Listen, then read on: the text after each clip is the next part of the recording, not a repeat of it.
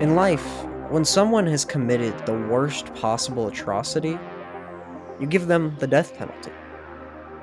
In college sports, you do the same thing.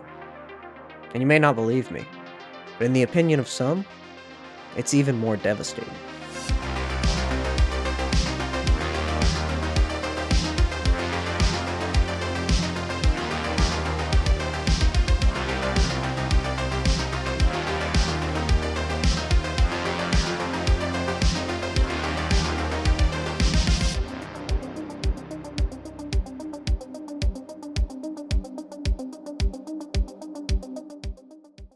It's 1951, site's set in Lexington, Kentucky, and some old school hoops on the agenda. For somewhat of an idea on the basketball landscape at the time, the NBA was just formed a couple years ago and existed as a little-known, struggling pro league. UCLA basketball held 0 national championship trophies. Guys like Bill Russell and Wilt Chamberlain haven't even begun their college careers yet. So, yeah, old school hoops. In college sports at the time, violations and literal active cheating is rampant across the board. Everyone is doing it. Football is the main villain, but it exists everywhere, completely unregulated. Though the NCAA has existed for a while by now, they have yet to give out any sort of punishment to a university. They don't even have a group dedicated to infractions. For about the first 50 years or so, their whole investigation system admittedly went off what they referred to as home rule, which was, in so many smart lawyer words, the honor system. They trusted schools would report themselves for violations. Schools said, awesome, and everyone lived in naive harmony. That is, until the NCAA said, wait, people wouldn't be lying to us, right? Well, I guess they could. Then came the Sanity Code. A misnomer if there ever was one, this was an ultra-strict set of rules implemented 3 years ago that aimed to protect amateurism. This was the NCAA's first push into the punishment zone, but the Sanity Code only contained one single punishment, and that was the complete expulsion of a university from the NCAA entirely after one single violation, barring a 2/3 vote. But again, the NCAA didn't have any sort of investigating department or committee or anyone to deal with this stuff, so how did they find who broke rules? Well, they sent a nice little survey out to every college, listing all the violations they're looking for and asking, with a cheeky little smile, did you do any of these? The school was to fill it out and send it on back. If you ever complain about the NCAA's overbearingness in modern times, just know they are overcompensating for a hilariously unbelievable history of incompetence. So, knowing the new punishment, what do you think happened when the NCAA sent out those letters? Well, 7 schools actually chose to be honest and admit to it, even though way more were definitely guilty. But to reward these 7 for their honesty, all of them were immediately recommended for expulsion from the NCAA, including Maryland, a national football power at the time. Everyone else was blindly trusted completely. Then after that, the NCAA voted and did not even reach that needed 2/3 majority, meaning the schools would not be expelled, proving the whole ordeal useless, making everyone doubt the authority of the Sanity Code and the whole thing being thrown out of the rulebook. Back to square one. There's still countless violations and cheating going on, it's a very open secret, so the NCAA finally makes an investigation committee and hires a head and a body to take care of the many issues. Their very first case? The University of Kentucky. When the black suits arrived on campus, the mood should have been carefree and confident. On paper, the Wildcats were thriving, fresh off an NCAA tournament championship, which was their 3rd in 4 years, establishing themselves as the country's team to beat. However, reading between the lines reveals the program's truth. Already embroiled in controversy, with much more that was still in the dark, to anyone in the know, punishment was not a possibility. It was impending.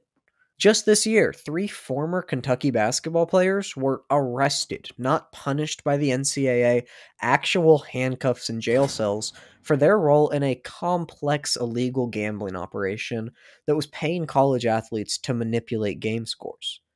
The scheme centered around the City College of New York, who won the NCAA tournament in between Kentucky's four and also won the NIT tournament that same year. They're the only school to ever do that, and it's a feat that, as of now, is impossible to recreate. You're not allowed to play in both in the same year. City College was a solid program, and beyond them, the scheme was vast in its effects. 32 total players from 7 different colleges were arrested for taking money to influence scores of games, in many cases throwing them, and that's just the amount of people they were able to definitively prove. As one of those 7 schools, Kentucky was uniquely hobbled. Directly after his players were arrested, Kentucky head coach Adolph Rupp was confident his boys were innocent and positively remarked, "Gamblers couldn't touch my boys with a 10-foot pole." But they could, and they had. The arrests had been made just before this last year's 1951 NCAA tournament began, but they were about games that took place years ago, specifically in that NIT tournament game they lost to CCNY. This is right around the time March Madness was starting to take over in status and popularity, but they weren't far off at the point. So it does make sense with how dominant Kentucky was. This was a weird, seemingly random loss for them. Now, none of the arrestees were on the team anymore. In the time it took for prosecutors to build a case, they had all 3 become NBA players. Dale Barnstable was drafted by the Boston Celtics, though never saw the court in his pro career. After the scandal, he was permanently banned from the NBA and was fired from his job coaching high school basketball. But Alex Graza and Ralph Beard lost a little more. They both were members of the Indianapolis Olympians, with Graza being a star, putting up over 20 a game, and Beard throwing out a respectable 16-4. Graza was actually named the 1950 Rookie of the Year by newspaper writers at the time, though it's not a recognized award in NBA history. Being stars and national champions out of Kentucky, both these guys signed really weird but amazing contracts that gave them stakes in the ownership of the Olympians team. And even more, that stake was set to grow to the point where the two combined would be majority co-owners of this NBA franchise. But then the police came knocking, and they were forced to sell off their shares for just 10% of what they were worth.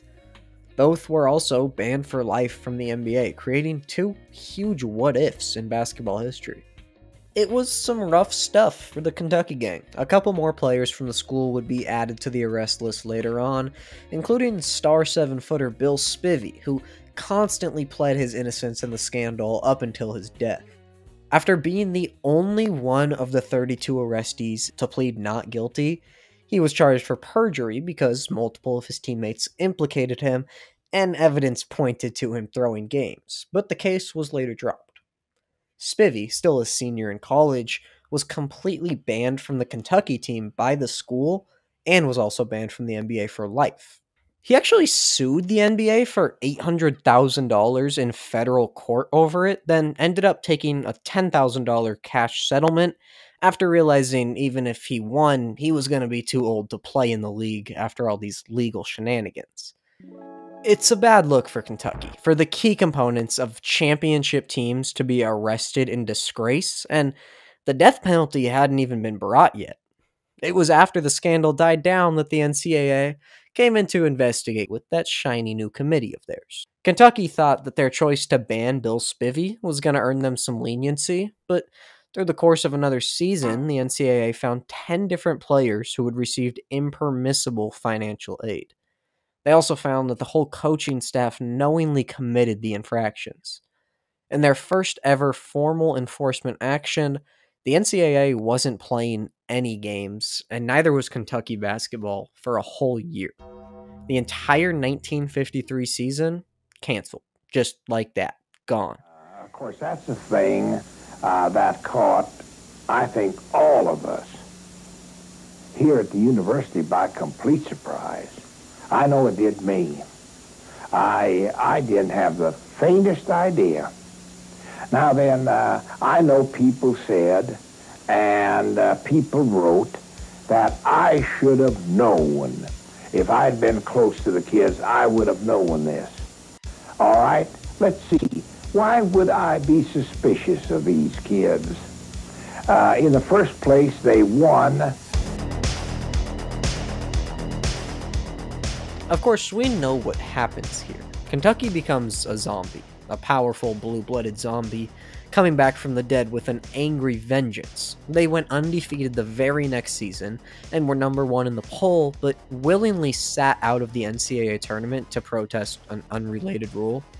Then, they won a championship just 5 years later, and still reign today as a top team in the nation.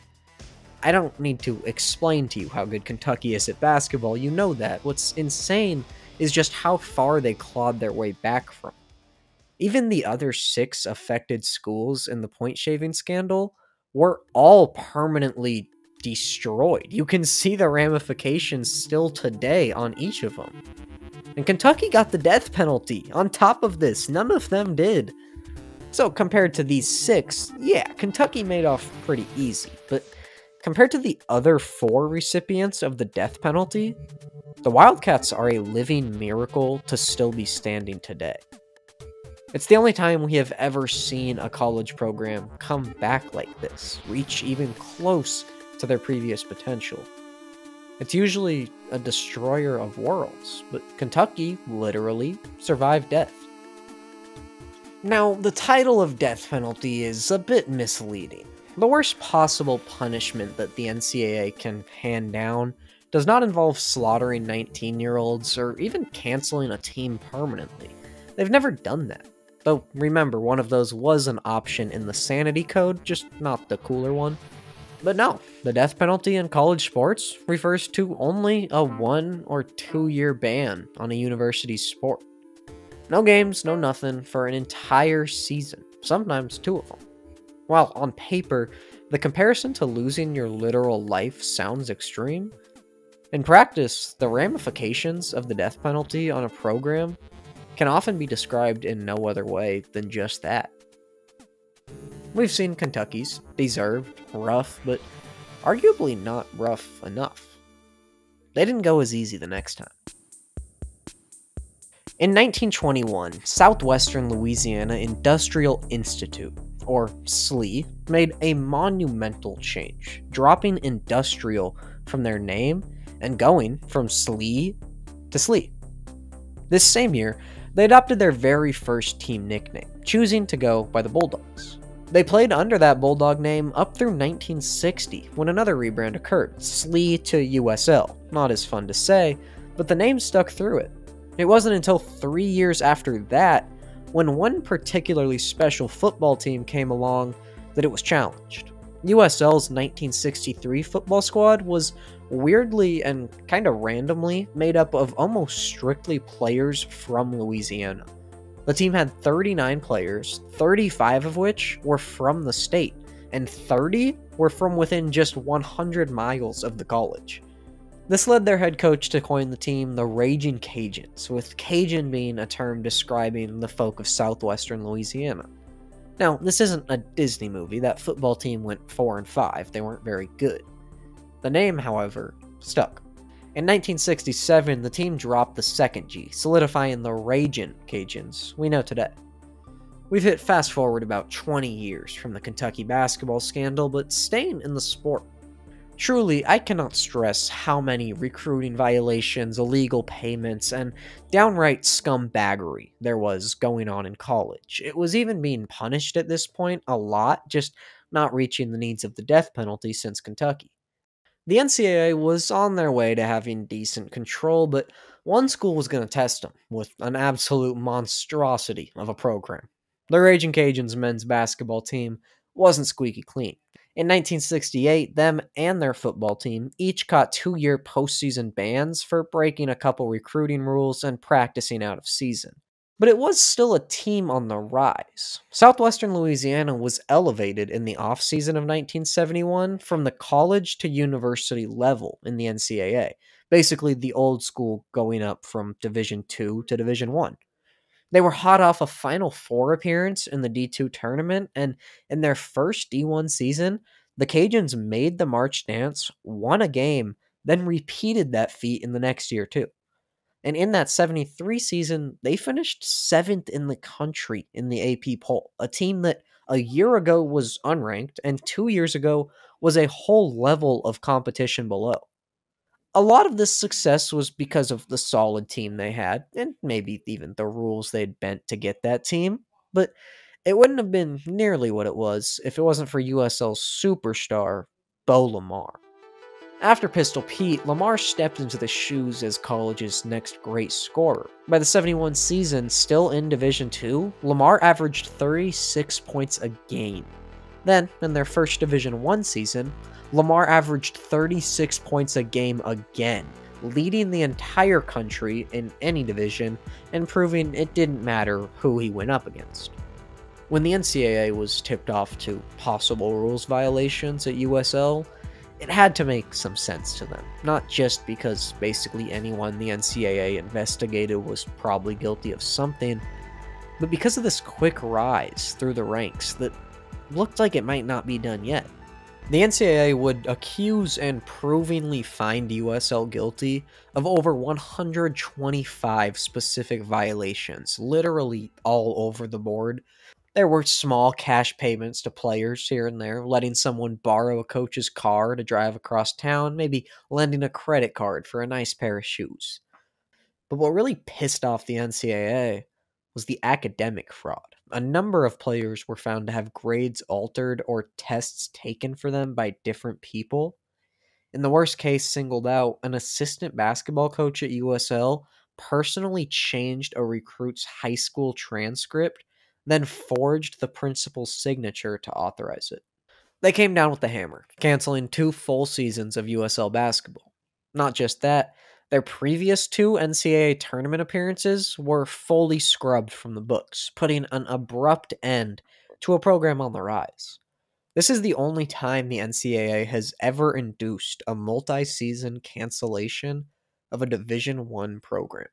And for an idea on the effect this had on Southwest Louisiana, well, their basketball team does still compete at the Division I level.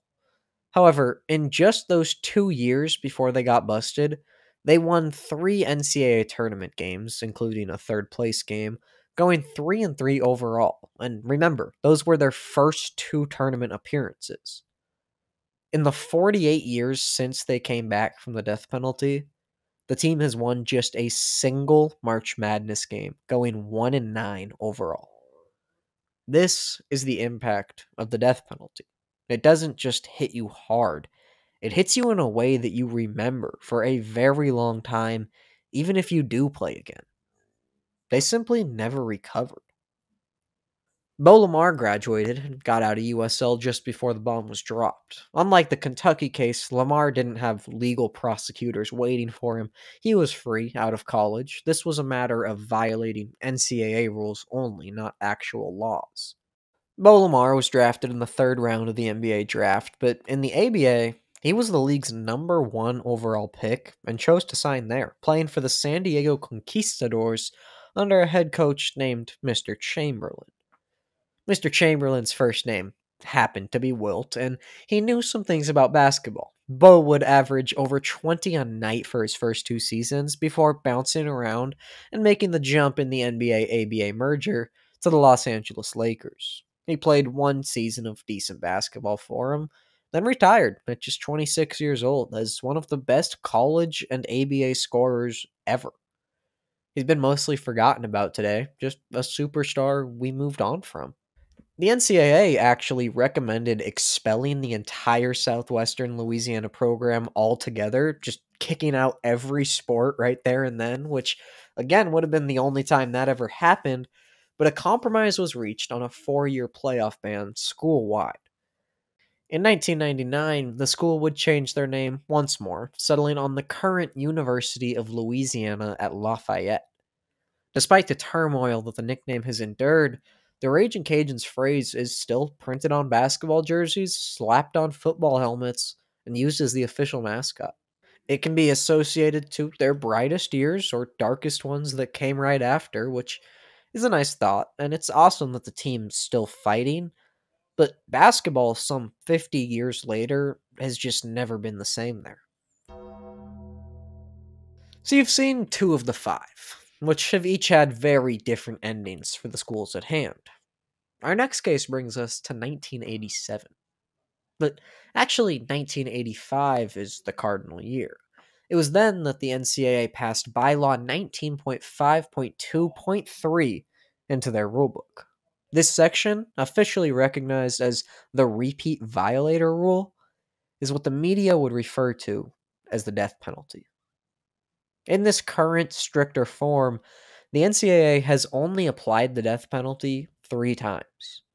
Of the 3 affected programs, only one still even exists today.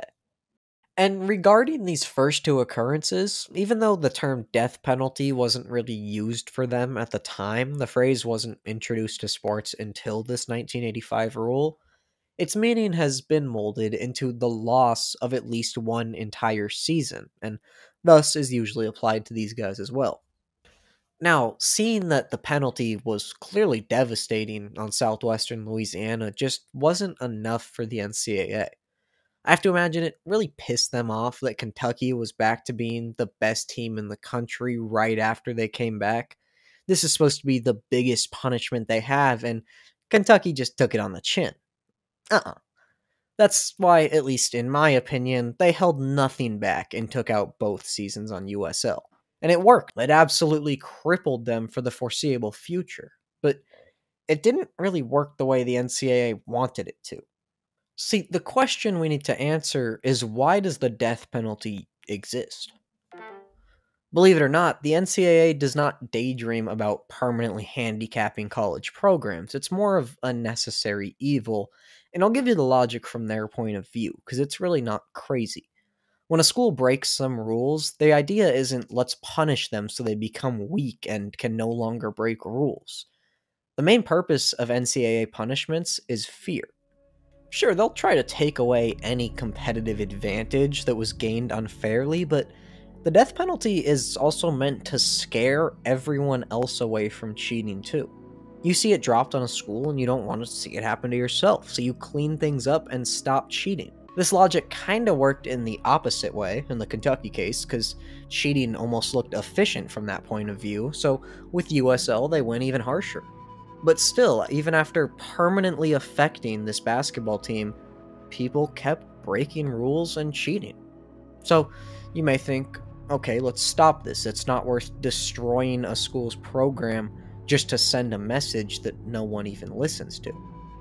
But all the NCAA thinks is we need to make it even worse.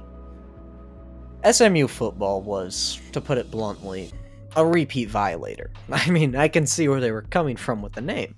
In the 11 years before 1987, the SMU football team was put on probation 5 times by the NCAA. These were the bad boys of college football. SMU did everything you have to do to get a death penalty, then did it all 10 times again, handed the NCAA a loaded shotgun, and dared them to pull the trigger. The NCAA gazed back and fired a nuclear bazooka. I'm not even going to try to talk my way around this one with fancy words and weird framing. I'll be honest, the SMU case is the best one here. It's an unfathomable story, and because of that, I want to save it to the end. So we'll put a pin in it and be back. I will tell you now though, after nailing SMU even harder, we learn once again, the death penalty is not the magic solution to cheating. It keeps happening. And due to being so incredibly rough on the program, the SMU punishment kinda scarred the NCAA and everyone involved. The death penalty has never been used on a Division I team ever since. They went too light on Kentucky, found a decent balance with USL that may have even been a little too harsh, and then completely overplayed their hand with SMU, ruining a team to the point they have been too scared to use it on anyone else in D1 sports. Though a very different level of athletic competition, it has been used 2 more times, at the Division II and III levels. First, there was the Morehouse College fiasco, a smaller Atlanta school that somehow got involved in violations way bigger than anyone there realized. Morehouse was founded in 1867 as a school to educate freed slaves. Over the next 130 years, they would build themselves up an impressive alumni network and establish themselves as an academic power. Director Spike Lee, most famous for the 2K16 My Career storyline, graduated from Morehouse. Also, Edwin Moses, the most dominant men's hurdler ever. There's Samuel L. Jackson, the highest grossing actor ever. And Martin Luther King Jr. Yeah, they're doing alright. You want an ESPN stat? Morehouse College is the only historically black, private, liberal arts college for men. But athletics have never really been a big focus at Morehouse. They peak at Division II in some sports. So around the turn of the century, what I can only describe as a perfect storm occurred in Georgia. Let's start with the soccer team. It doesn't exist. There's a club team, but that's it. The coach of that club team was also the chairman of the school's history department, a Professor Augustine Conet. Now, around this time, a switch flipped in old Augustine's head, and for some reason, he decided to risk everything he had to make this soccer team as good as it could possibly be. Now, the best it could possibly be, just realistically, given their resources and situation, was probably a mid-level Division II program. So Augustine chased that peak of mediocrity. In 1998, the school's athletic director was let go for unrelated reasons. An intern was brought in for a short time before an actual replacement was hired, and this kind of slowed down the whole sports department for a bit. He worked directly with a single high-up administrator to basically secretly upgrade the soccer team from club to varsity, making them eligible for Division II sports, by using $4,000 from the president's discretionary fund to do so. By this point, the Morehouse soccer team, for all intents and purposes, existed as its own private squad operating completely separate from the university's athletic department. They would both practice and play their games at nearby local parks or sometimes high school fields. Multiple people in the school's athletic department, including for a short time the AD himself, did not know they had a soccer team. Then the great ideas just kept coming to Augustine. For years before any of this soccer silliness, Augustine had been involved in a program that relocated West African refugees fleeing war or politics and found places for them at American universities. Augustine taught Islamic and African history, and this was of genuine importance to him. It was a good thing he was a part of for a long time before this, actually putting good into the world. I don't want to discredit that.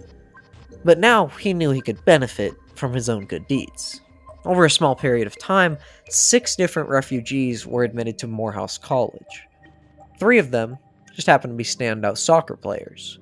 And if that wasn't bad enough, there were also 2 outright professional soccer players just on the team. From 1998 to 2000, 2 Nigerian-born players competed for the Atlanta Ruckus of the United Soccer A-League. At the same time, these 2 were also playing for the Morehouse Soccer Division II team. That's not good, and even if it was, both of them actually started playing for Morehouse before they were ever enrolled in the school officially, so double not good. And by now, with rumors floating around, I swear to you, some of the staff was just coming to the realization, wait, we have a soccer team? Finally, word reached the school's president, who took immediate and drastic action. He fired Augustine as a coach and punished the soccer program, eventually just canceling their own 2003 season upon realizing how egregious it was. Sort of a self-applied death penalty. The NCAA just came in and said, yeah, this is terrible. You guys are banned for 2 years, which was slapped on top of their own personal ban, making it 3 years total of no soccer. That changed nothing. The university had no intentions to bring the soccer team back within close to 3 years. And it still wasn't really a massive headline. For how big and rare the NCAA death penalty is, one of only 5 ever, there's very little known out there about this story. In 2006, Morehouse was once again eligible to play, but no competitive form of soccer would return to Morehouse until 2023. when the club team just got going again, a comeback that was only reported in the student newspaper and no further beyond. All in all, it was a mostly self-imposed 20-year ban. And that's the Morehouse story. The next death penalty wasn't quite as good a story as the rest of these, just being honest, and it weirdly came just after the Morehouse one at an even lower level. The difference between Division 1, 2, and 3 is pretty clear-cut. Division 1 schools have certain numbers of full athletic scholarships they can give. You can get a free education to their school just for being good at a sport. Division 2 schools have a smaller number of scholarships to give out, and usually only give partial ones for athletes. Division 3 schools simply do not offer athletic scholarships, though can offer athletes varying levels of extra financial aid to play. At the D3 level, we're dealing with the smallest schools, often struggling with lack of resources. So McMurray College, in their Division 3 men's tennis squad, probably wasn't living in luxury, but for whatever reason that could push a Division 3 part-time men's tennis coach to his edge, Neil Hart got the job and wanted to win. He worked in cahoots with his own father, an evidently wealthy older man, to create a special scholarship for international students. There were no requirements needed to be eligible for the scholarship, the only stipulation being that Neil Hart himself got to handpick the student. In total, between 2000 and 2004, Hart gave away the scholarship to 10 students, covering over $120,000 of financial aid. In one of the greatest coincidences known to man, all 10 of them happened to be men's tennis players. At the start of the 2005 season, after hearing about an NCAA investigation at his school, the principal of McMurray College looked into it, found the scholarship, and instantly shut down the team, just one game into the season. The NCAA found out and pounced, another 2-year death penalty, but again, it didn't really matter. McMurray opted not to bring their men's tennis program back after the penalty was lifted, and we can actually close the book on this one for good, because McMurray College shut down in May of 2020 without ever bringing tennis back, meaning the death penalty in this case was permanent.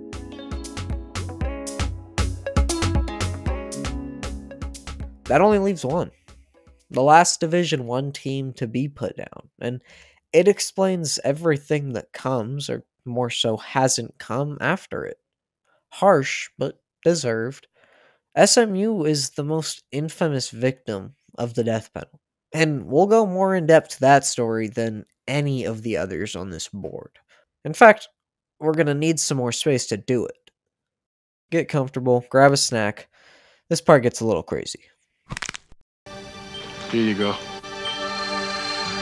Thanks. I travel a lot, but you don't have to play in the NBA to visit new places and meet new people. All you have to do is pick up a book, because when you know how to read, adventures come to you. That's right, Chad. And adventures can be almost anything. From a teenage wizard finding his own in a fairy tale land, to an obscene example of corruption and greed in the world of college sports, the likes of which never seen before or since.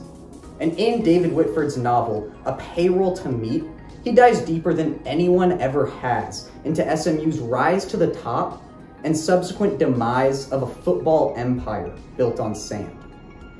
This isn't the book, it's a picture I printed out of it. I bought it online like a normal human, but I highly recommend it. Back to you, Shaq. Learn how to read. Now, to appreciate any glorious downfall, you need to know what was standing to begin with. And for that, you need to know the man who built it. Ronnie Meyer was the All-American boy. He was an Eagle Scout. His dad was the star football player at Westerville and married the high school homecoming queen, his mother. Ronnie was going to be the same way. He was a decent student, but earning 10 varsity letters across his high school career, the passion was clear. As a star athlete, he had Ohio State's attention for a bit, but he just didn't pass the eye test. At a skinny, unassuming 5'10", that wasn't going to be a test he was ever great at. Ronnie chased other schools. If it wasn't Ohio State, it had to be someone from the Big Ten. He had to play big-time ball. Then he found a winning lottery ticket in the human form of George Steinbrenner. Westerville is just a little suburb of Columbus, Ohio, a much bigger city where Steinbrenner was becoming a well-known guide to get things done. In a perfect twist of fate, he was on the football staff at Purdue University and was getting into the ear of Ronnie Meyer. Word on the street was the Boilermakers wanted Ronnie, badly. For Meyer, it was too good to be true. He had no money. He had just married his high school homecoming queen, just like his pops, and she was pregnant with their child. Before the school year of 1959, Ronnie Meyer packed up his wife and the few other things he had and left for Purdue. When he arrived, he went straight to the football facilities, introduced himself with excitement, and nobody knew who he was. Steinbrenner was nowhere in sight. Not a soul had heard the name Ronnie Meyer. He'd been swindled. You see, George Steinbrenner had served as a Purdue assistant football coach for a single season 2 years ago. He had very loose ties and absolutely zero powers within the Purdue football organization. But he would stay in sports business particularly, and a little over a decade later made a solid investment when he bought a little baseball club known as the New York Yankees. The Steinbrenners remain majority owners of the team today. But it being the Yankees owner didn't make the trickery any cooler at the time in the eyes of Ronnie Meyer. He had literally nowhere else to turn right now. I mentioned his father briefly, star football player, homecoming queen wife, but that's not how that story ends. For Ronnie's dad, it ended at the bottom of a new bottle every night, slipping into alcoholism, mistreating his wife, and often not being there for his children. Every single day after that, Ronnie showed up to the Purdue head coach's office and begged for a chance. A scholarship, make him the team manager. He'll wash laundry for you. Just a shot. Eventually, he got a shot, worked his way to third-string linebacker, earned a scholarship, and by his junior year, old Ron Meyer, no more kiddie nicknames, was a star, calling the signals for Purdue's defense.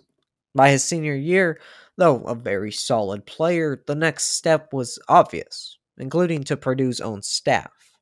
Ron Meyer was to be a football coach. The staff at Purdue had already started treating him as one of their own, and he took a high school coaching job straight out of college. 1 year there was enough to prove himself, and he was welcomed onto the Purdue staff as an assistant coach, where he'd spend 5 years.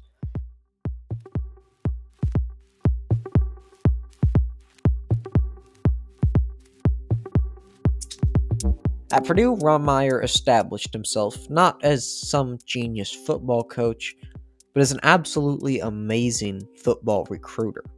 A lot of people don't realize that in college sports, there's 2 types of great coaches. One of them can draw up plays and formations, give the locker room speech, go lead his team on the field, and then do the press conference after. This is the X's and O's guy. But the other type is the one that gets dudes to come to school there. A master recruiter. The other type isn't as much of a coach as a salesman. Ron Meyer was born to be a salesman. He was firmly on this side of the line, and he knew. Ron was charming, real charismatic when he wanted to be, and he did his homework to impress every recruit he met with how much personal information he knew about them. If it was truly a game of who put the most effort into getting a recruit and who could come up with the craziest, best ideas to persuade them, then Ron was going to win that game every time. Purdue's official football page still refers to him as their greatest recruiter ever. Even though he wasn't bad with the X's and O's of coaching, actually pretty solid at it, Ron just had some sort of special recruiting bone in his body. He had unique, creative ideas and schemes to get guys through the door. That same Purdue article referred to it as flamboyant yet tireless. Recruiting is an art, despite having rules and regulations. It's a wide open game with infinite possibilities. There's so many weapons to be used. It sort of becomes, how smart are you? With everything on the table, what can you do to get that high school kid in your uniform? You can say whatever you want to someone to get them to come to your school. It doesn't even have to be true. It's politician rules. Once you got them, you got them. Oftentimes, you have to do a little more than just talk and make promises. If you really want a kid, put on a show for him. At Purdue, Ron drove a fancy blue Corvette that he would let players drive if they agreed to help him with recruiting. That is, until Ron lent the car to one defensive tackle just to drop a recruit off at the airport and get in his ear about what it's like playing at Purdue. On the way back home, the D-tackle hit a patch of ice, slid out, and totaled the car beyond recognition, marking the end of Ron Meyer loaning out his car. But pretty quickly, the results spoke. He landed players. As a young assistant college coach, nabbing Otis Armstrong, Darryl Stingley, and Dave Butts speaks volumes. The team looking like this once you arrive, and this when you're done, speaks volumes. And when you speak loud enough, you never know who could be listening.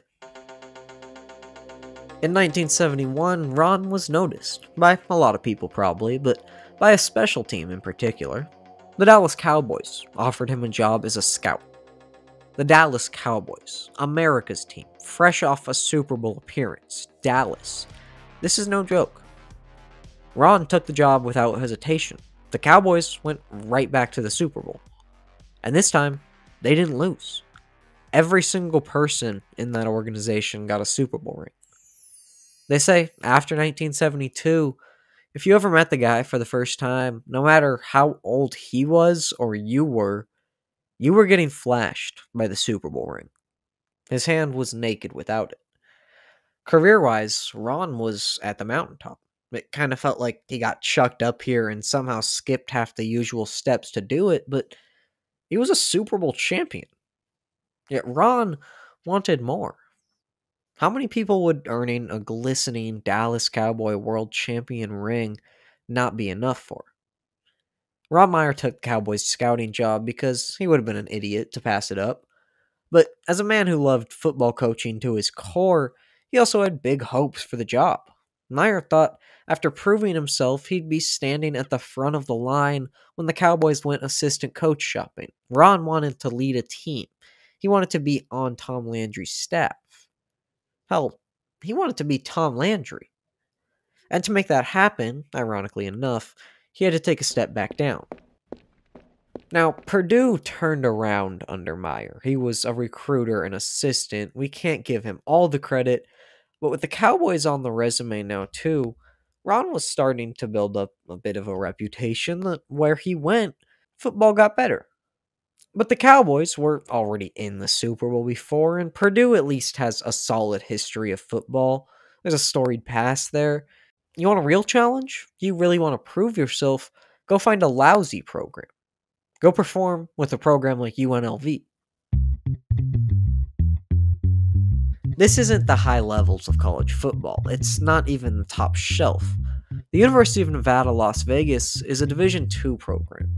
And these 5 seasons before Ron got there, they're not great, but they're not even good when you realize that's the school's whole football history. The 1950s were a time of change and excitement for Las Vegas. Evolving from a regional destination to a national hotspot, the Sin City was beginning to establish itself as an entertainment and gambling super hub, and in the post-World War II boom, the population was primed to explode, doubling in a 7-year period. That called for more education, more jobs, and more economic activity, all 3 of which could be helped by opening a university. Relatively young among its college counterparts, Nevada Southern University opened its doors in 1957. For a time dominated by nonconformity, going against the norm, a rebel had the highest of reputations. For Las Vegas, no single word could have been a better fit, and less than 10 years down the line, the Rebels had their first football team. It actually started out well, almost alarmingly well, but things seemed to play out the opposite of how they should have. Nevada Southern went 8-1 their first season, then changed the name to UNLV, and proceeded to get worse, stay the same, get worse, and get even worse over 4 years. Their head coach announced his resignation, and with a recommendation from the Dallas Cowboys front office, UNLV had a guy to replace him. There was chatter among the school's administration, rumors flying around as they do. Coming off a 10-loss season and still on the downhill slope, Many question the need for a football program. It's a lot of money to pour into a failing team.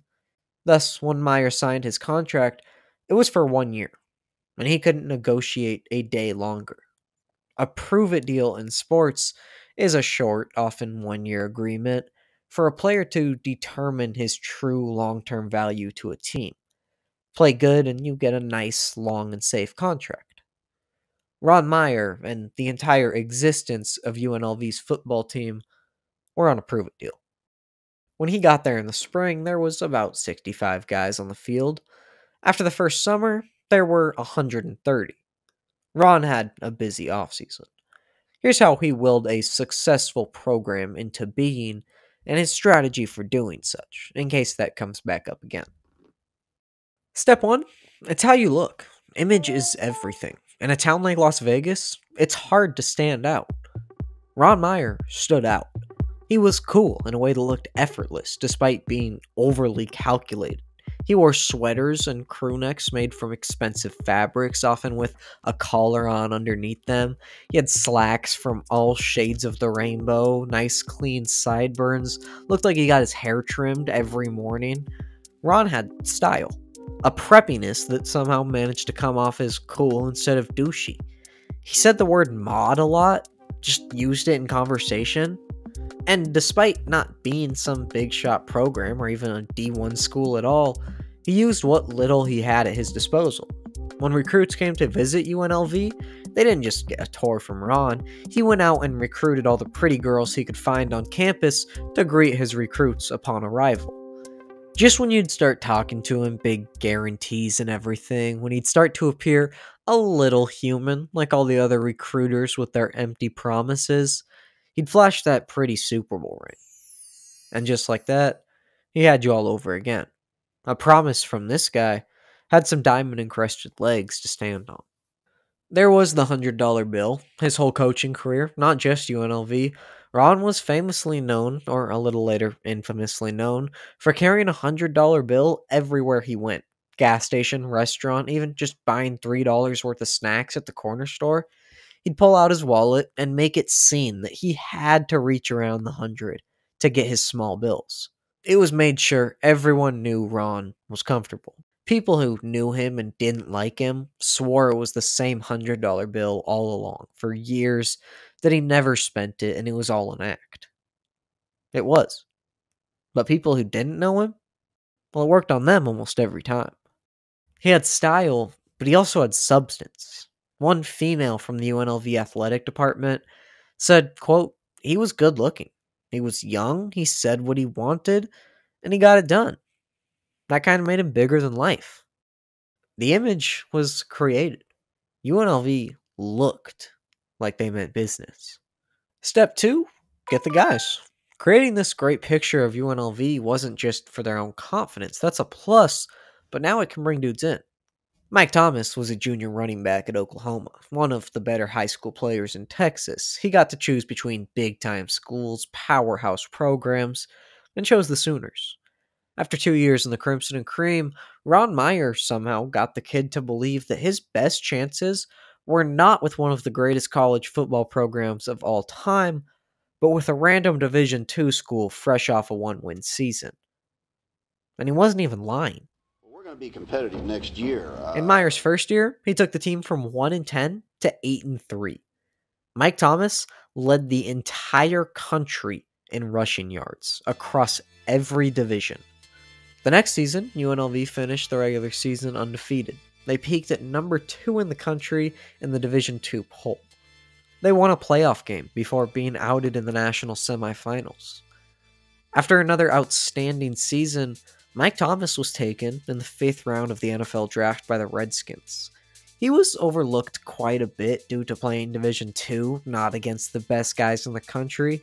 To some professional coaches, he had taken the easy way out. In his first season, Mike Thomas rushed for over 900 yards and was named NFL Rookie of the Year. 107 players were drafted ahead of him. He hadn't taken the easy way out. He'd taken the Ron Meyer way. I'm not going to say we're going to be 11-0. I don't like to get in the numbers game. Thomas is just one story that has similarities to dozens of other UNLV players around the time. Meyer got his guys in and started to win quick. He would coach only one more season at UNLV. They slightly regressed, winning 7 games and losing 4, but it was still accurate to say the program had taken a complete 180. Just 3 years after Meyer left, UNLV was moved up to Division I football. After the one-loss team Meyer inherited, they would have 8 consecutive winning seasons. UNLV looked like a real football program, and now they played like one too. Ron was quietly building up a coaching resume. The turnaround that the UNLV team pulled isn't normal.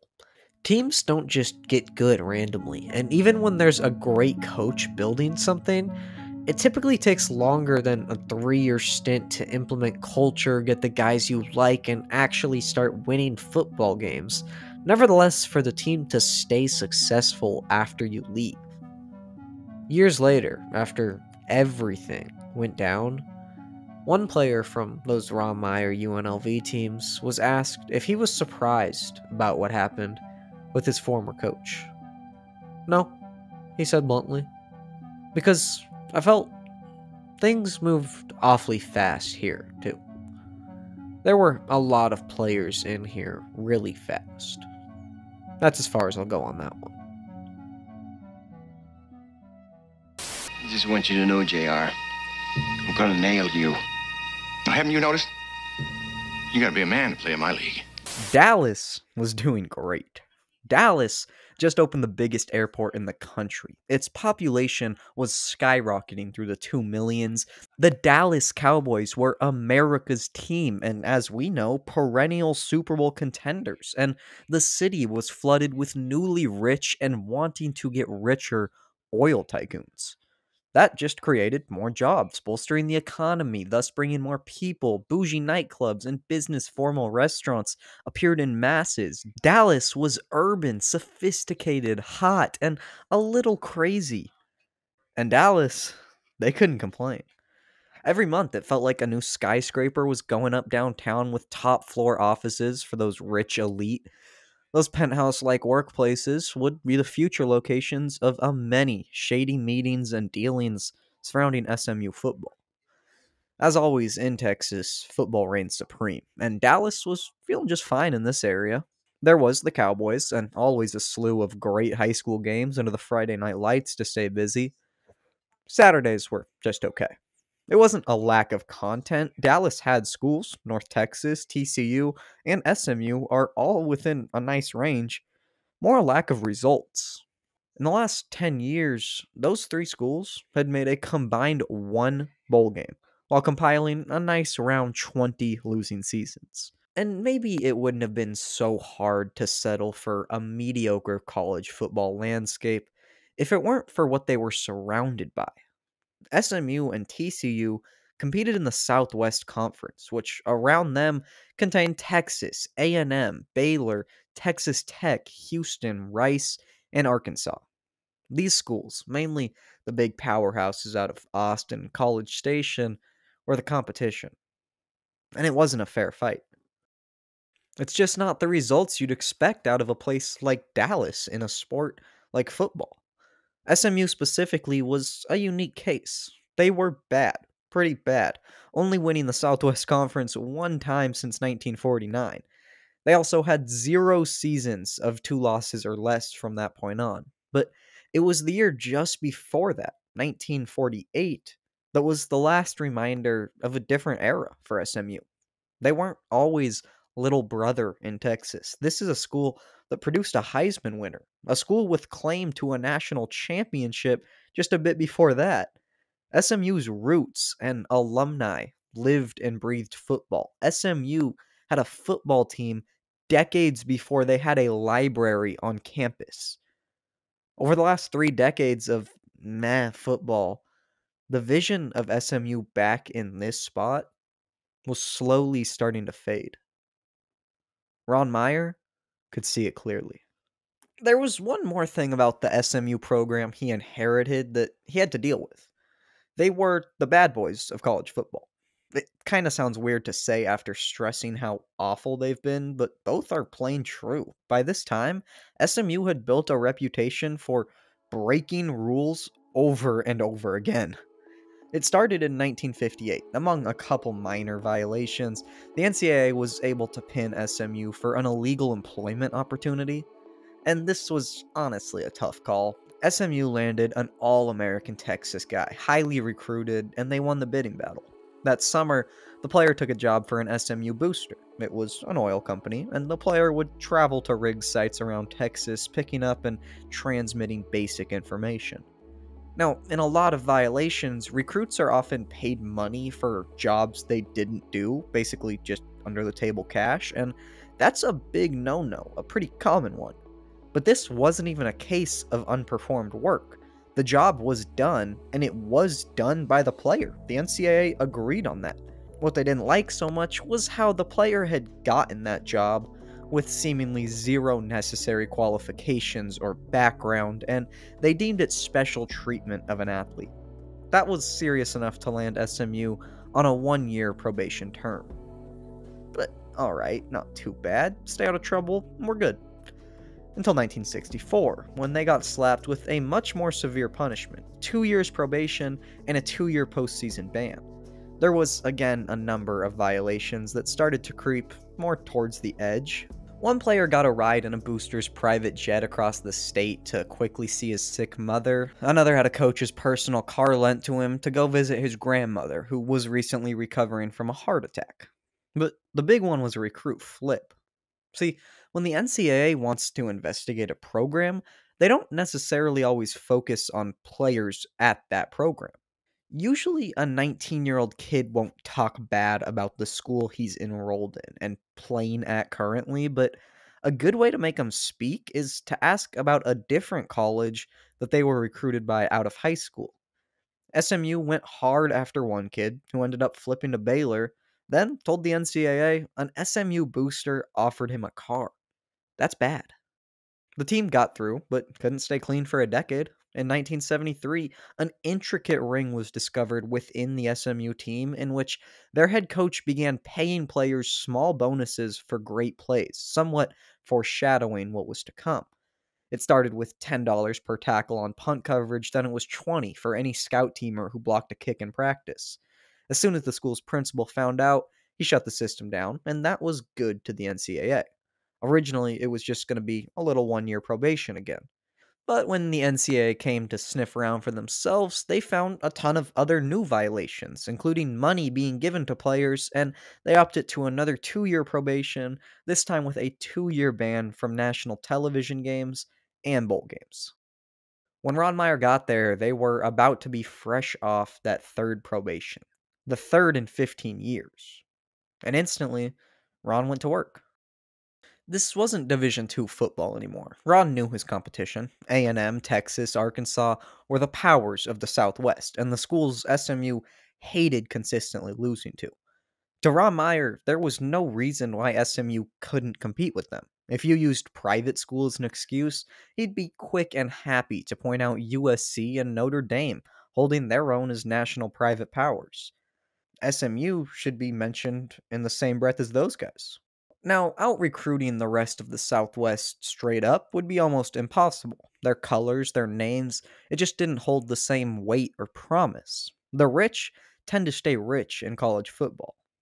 So, how do you make the jump when you're poor?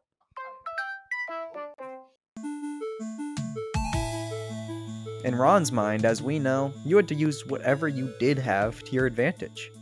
And what SMU did have was 3 things.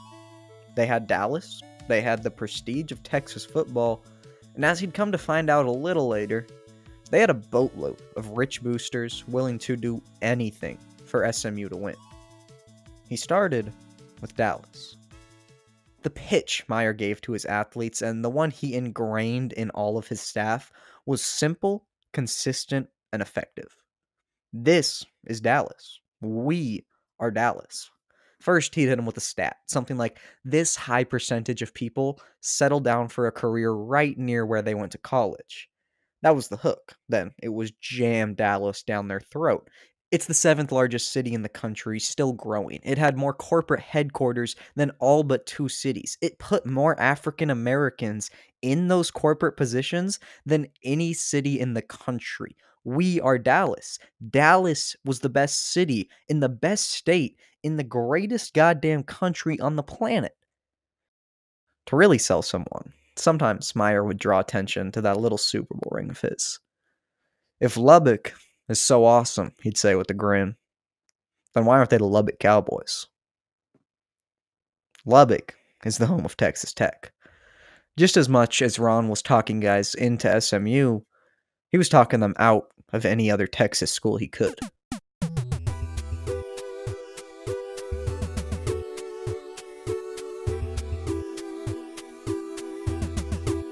In sports, a booster is anyone who supports a team's athletic program in any way. According to the NCAA's definition, it's any representative of a school's athletic interests. The term is often, however, automatically associated with monetary support. This can be in the form of donations to the school or team, or in some other ways. One good example would be the University of Oregon and their main booster, Phil Knight, owner of Nike. Knight has given over $1 billion to his former school, proving to be a legit and good moral booster. That's someone who does it the right way, does everything above board. A booster is fully allowed to give money to the school. In fact, if you go donate $100 somewhere right now and call yourself a booster, I promise they'll accept your money. But the greed and corruption that can go down when outside money is involved is truly amazing. Boosters start wanting to be more involved, hands-on. Sometimes they feel they deserve power after giving. In the most simplest of terms, SMU football was run by boosters.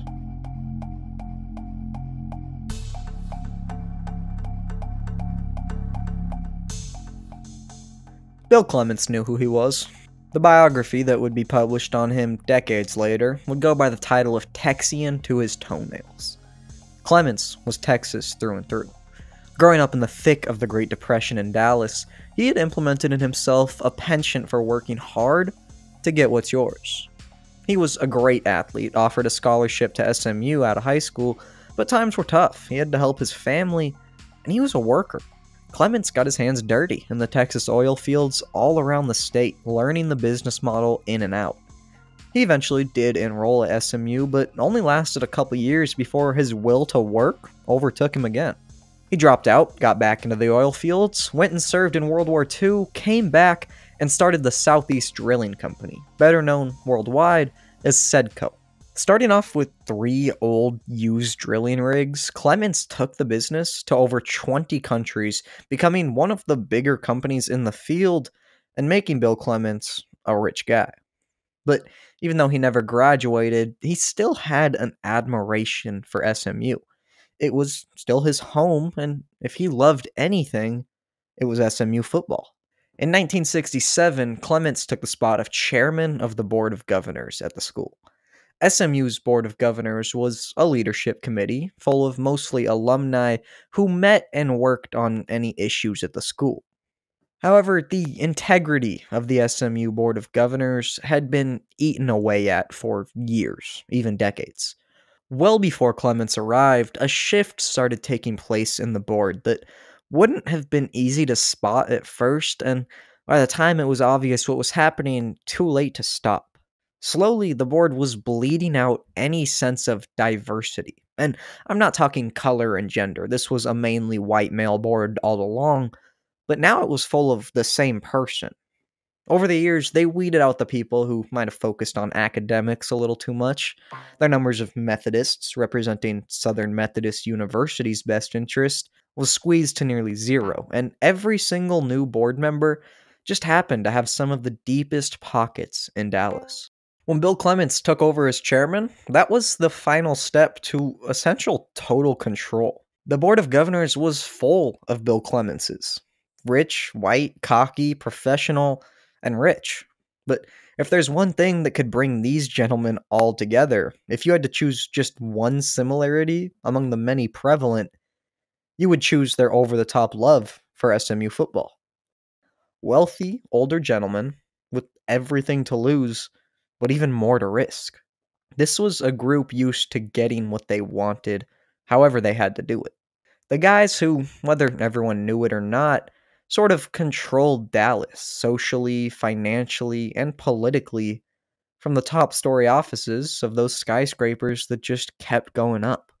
It was this group of SMU boosters who were calling the shots, and by being disguised as the Board of Governors, they had the power and ability to control things however they wanted without being stopped. It was this group that was, in large part, responsible for the 3 separate probationary periods SMU had been put on and the non-stop punishments clouding the school. And it was this group that would be the reason SMU wouldn't stop violating rules, wouldn't stop being punished, and barely cared about any of it.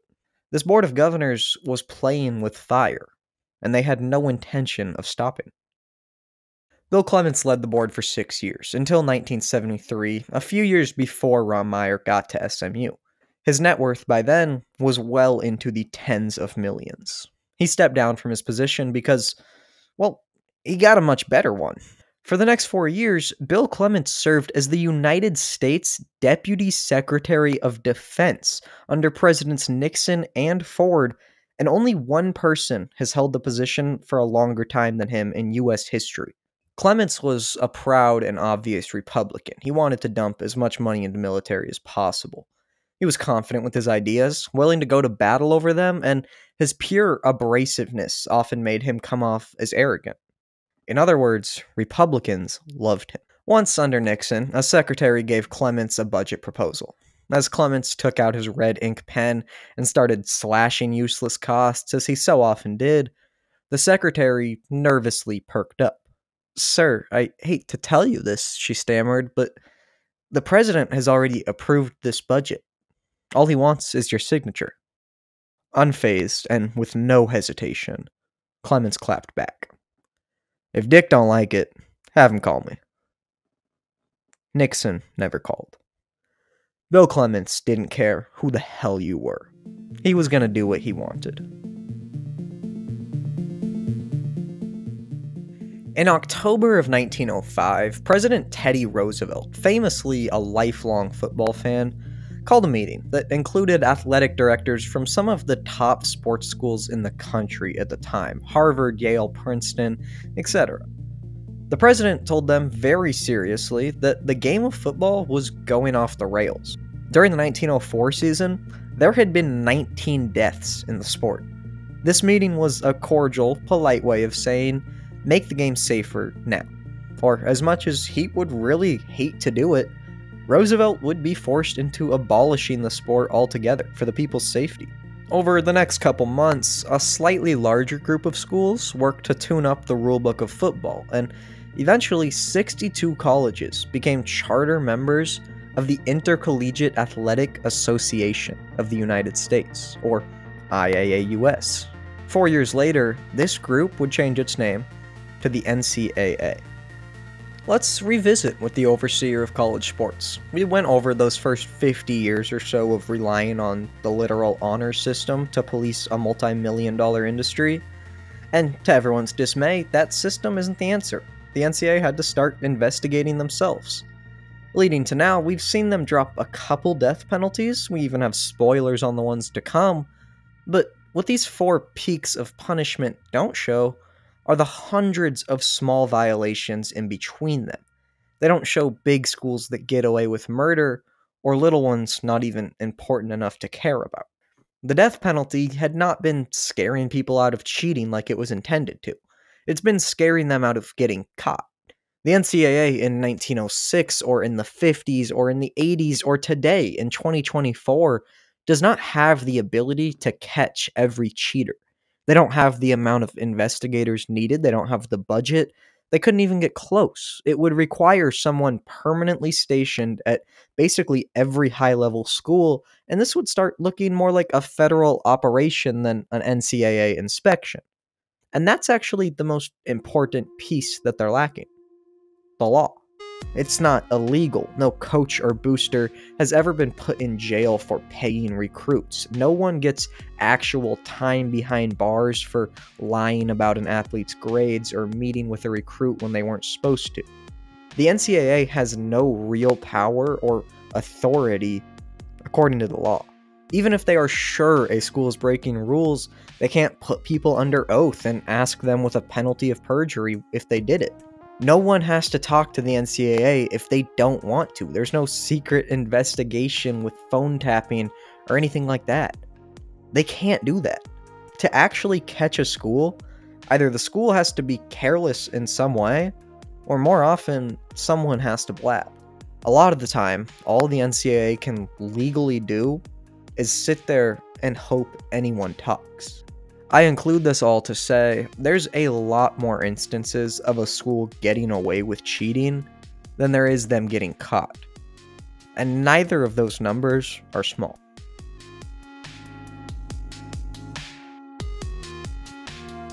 Ron Meyer got on campus in 1976. The first thing to happen was their recent probation being extended one more extra year for some more minor violations.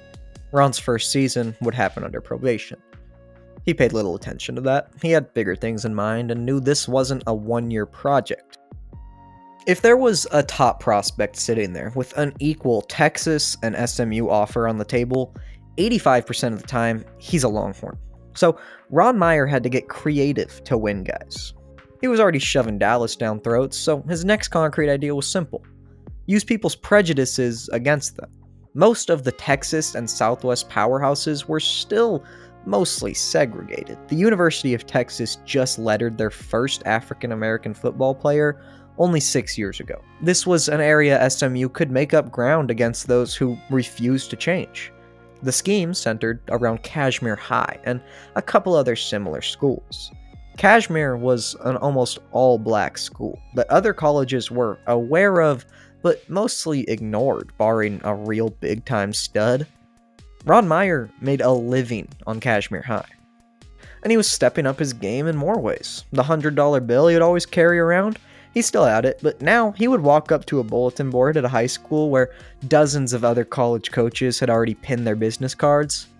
Ron would walk up to the board, pin his card up, and then pin a $100 bill in front of it. Somehow, even if Ron just left the money and no business card, I have a feeling kids would have known who stopped by.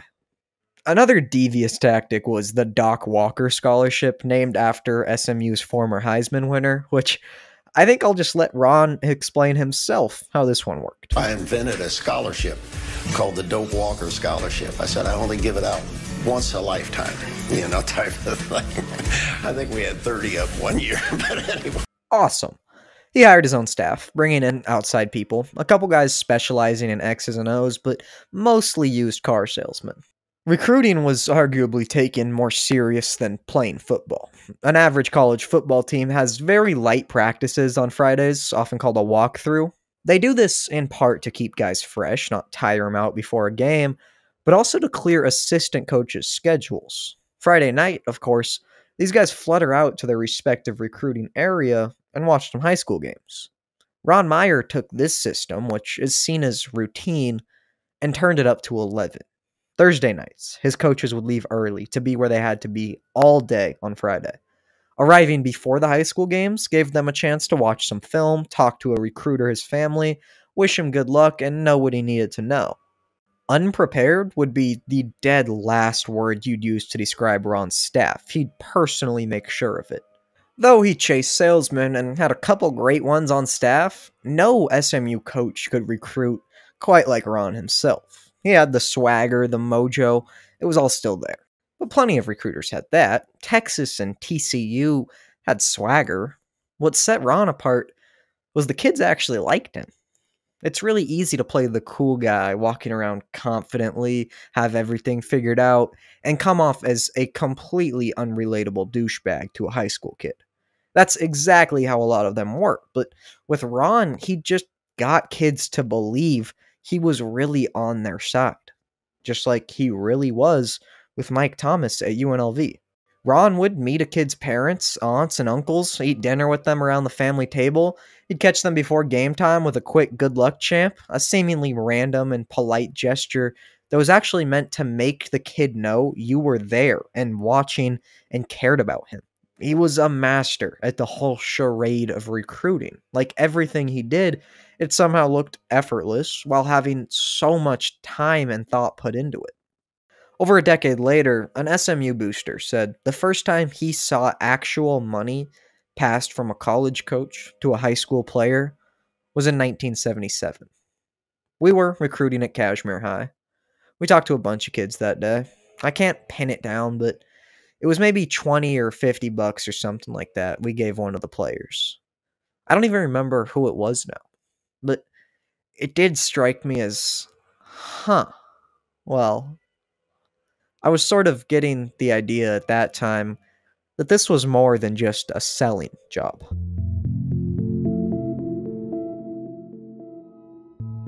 If Meyer and his new SMU staff had spent all their time and focus on recruiting rather than the team they did currently have in front of them, it showed that first year. Week 1 of the 76 season was against TCU, a great test, one of the smaller private Texas schools, same situation. The big dogs were one thing, these were going to be challenges, but TCU, Rice, Baylor, these are games they can and need to win.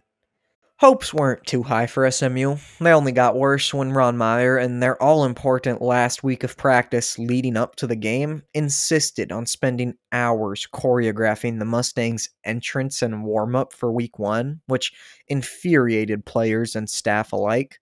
But Ron knows how important image is. SMU won 34-14. They looked like a centipede out of the tunnel, all in unison, a clean, professional statement of a stretching routine. When you look the part, it just may trick some people into thinking you can play it. They lost their next game to Alabama by 53 points, then lost 7 more out of their next 8. Ending the season with a win over Arkansas was nice, if not a band-aid on the gunshot wound. The next year wasn't much better for SMU, improving by a game to go 4-7, but to be fair, this is what turning around a program looks like more realistically. You don't usually start to see the effects of a new college coach till around year 3. UNLV was almost a fluke with how quick it all happened. By now, Meyer and his whole team were pretty entrenched in the recruiting game, which brought good and bad news. Starting happy, they were now able to land some actual studs. Mike Ford, probably the best among them.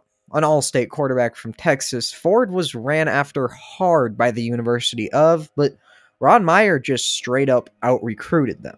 Ford says it himself. Texas only talked about the past, while SMU the future, and it definitely didn't hurt that Ron won over Mike Ford's mother as well, having her push for SMU. And Mike Ford only highlighted what was a solid, well-rounded class on par with just about anyone. But on the negative side of things, well, I guess it was only negative if you took it that way, was that quickly the truth of recruiting in Texas football had become clear to them. It was a shady, dirty, law-dodging ring of corruption. And Ron Meyer decided to spin this in the most positive way possible. Let's revisit the boosters. You know Bill Clements, and he runs the show when he's around, but right now, with him off in DC, what happens? Let me introduce you to one SMU booster who basically negates the need for me to introduce you to any other ones. Because they're all just a little bit of Sherwood Blunt. Sherwood represents a generation of new wealth in Texas. Younger than your normal oil tycoon, but richer as well, he had found a cleaner, nicer way to make money. Real estate. The good times in Dallas meant lots more people wanting to live there, putting more houses up, and giving Sherwood more places to sell. He'd be captured in Texas Monthly with the words American Dream bolded next to his face. That article was about his first million. He would make a lot more of them. Blunt was a star athlete, playing football at SMU and becoming a co-captain at the linebacker position. For an idea on just how young he was to be so rich, when Sherwood was at SMU, he was looked at by the Dallas Cowboys by a scout named Ron Meyer. But rather than stay in football, he started making money, a fortune that amassed over $30 million at its peak, even larger than the 8-figure net worth of Bill Clements. Nowadays, Sherwood had the personality of a Cadillac, if that's at all possible. Not too dissimilar from Meyer's mod demeanor. I mean, does this picture not give big Ron Meyer vibes? He was only 27 years old, with enough money to die on, and wanting something to spend it on. And Ron found an excellent friend in Sherwood Blunt. To be more accurate, he found a mutualistic relationship. Sherwood wants to be close to the team. He wants the prestige of being friends with Coach, for the players to look up to him. And Ron could use hundreds of thousands of what Sherwood had to offer. And Sherwood wasn't the only one who would break rules. A lot would. All the boosters had a lot of money to play with. A good amount of them had a lot of power. For just an idea on the status of people we're dealing with here, one booster was the ex-husband of Maureen Kane, who would later become a household name nationwide during Watergate. Another booster personally knew Jack Ruby, the man who killed Lee Harvey Oswald. These were men of importance. Plenty of people have said it before. SMU football in the 70s and 80s was an unofficial oligarchy, controlled right here by the boosters on the Board of Governors. It was their squad. SMU players would refer to these guys in the small power group as the team owners, only half-jokingly. They consistently met with the coaching staff, had seats on the team plane, watched games from the sidelines, and sometimes, if they were lucky, were even able to talk Coach Meyer into telling them what the first play was, so they could brag to their buddies about knowing. There wasn't a group on the planet who wanted SMU to win more than these guys. There also wasn't a group who was willing to help as much. The 78 season saw a similar story on the field. Ron Meyer saw it as a win because his first goal in terms of gameplay was accomplished. SMU beat TCU, Baylor, and Rice for private school supremacy. They had to prove they were out of these guys' leagues if they wanted to be in the top half of the conference. And off the field, recruiting took yet another step up. The boosters were getting real involved too. SMU felt they had to try a little extra hard just to be in contention. If it wasn't possible to beat Texas Tech or UT straight up, well then you'd meet a kid at the airport, and, now quoting an SMU booster, we had to be up front. We basically bribed players to come visit. We handed out small amounts of cash, $20 bills, not thousands or anything like that. End quote. By the time kids actually were in Dallas to visit, any barriers that may have existed collapsed. A booster would meet the recruit, comp their flight at the airport, maybe buy him a nice meal or a snazzy outfit. They get in their fancy car, often a Corvette or a Datsun, and drive the kid around town to the stadium, making sure to point out any location that booster just happened to own. They gave him the Dallas pitch, and while looking right at it, said this could be you one day. You could be me. This is Dallas, baby. In the backseat of a Corvette, a lot of minds were entranced by that. The actual visit would almost surely consist of more shopping for the athlete, tab picked up, of course, by the booster. They wanted to buy a nice present for their mother, maybe some jewelry for a girlfriend. No sweat, it's on SMU. Just one way, we take care of you here. The NCAA did allow a small budget for entertainment expenses for an athlete. That budget was $20 a visit. Saying they went over that would be redundant. Saying they were constantly into the thousands of dollars per visit may begin to paint the picture. That same booster from earlier recalled a fiction-like story of a basic recruiting trip to Kashmir High. When he got there, there was a whole group of his usual guys, the kids who knew what to expect when they saw this particular SMU booster walk on campus. As he approached them, in an act that was clearly rehearsed, they simultaneously burst out singing, "Here Comes Santa Claus." What else could he do but laugh? Here comes Santa Claus. And I can't stress enough how much SMU was doing what everyone else was doing, at least especially in Texas and the Southwest Conference. I'm not saying that makes it okay or more understandable that they cheated, I'm just giving you all the facts. Here's every football team punished for major violations in the year of 1978.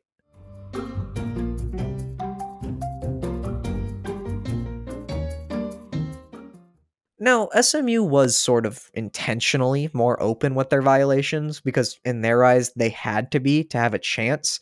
Guys had to know SMU was also playing the game. It was routine to lose out on a recruit because they admitted they had better offers to play elsewhere. One guy, when meeting with Ron Meyer himself, had a piece of paper laid across the table to him. It had a number on it. The recruit looked at it and said, "Coach, that's not even close." Other schools had more to offer. This is when the relationship of Ron Meyer and Sherwood Blunt really has the potential to shine. Again, it wasn't just Sherwood. I am using him as a stand-in for 10 or so names that were all doing the same stuff. Saying Sherwood was the most involved, both personally and monetarily, isn't fact, but it seems like a safe assumption. However, he wasn't the only one, and he wasn't even the one you would call the ringleader of it all. From an anonymous SMU booster at the time, there was only one guy who, quote-unquote, built the organization to do the funding for the football players, and then went out and recruited the football players and funded them. They, the boosters, were basically bagmen. That's all they were. I mean, they were just delivering the bucks. They could raise some money, I'm sure they probably did. But they were not the instigators.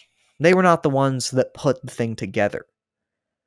Ron Meyer is the one who basically got all these people together and said, here's what we can do, and here's how we can do it. When this anonymous booster says the thing, he's talking about a slush fund, a secret reserve of money kept outside the school's records for illicit purposes. If SMU didn't have the money to compete with the big dogs, if that was the issue holding them back, Ron Meyer was going to fix it. In Texas in 1979, there was 2 running backs that everyone in the state, everyone in the country, wanted bad. When SMU got the commitment from Craig James, it was awesome. Craig basically had his choice of where to go, where to live, and he chose SMU over everyone. Sure, there is the fact that his girlfriend enrolled at SMU a year earlier, which gave them a huge advantage, but to that, I say, would you really put recruiting a star football player's girlfriend past Ron Meyer? But then, when SMU had a legit shot at Eric Dickerson, everyone's eyes widened. When the booster who had been working on Eric for a while now left his house just a few days before signing day, he was feeling confident. Everything pointed towards Eric being a Mustang. That booster woke up the next day to a shocking report. Dickerson had committed to Texas A&M.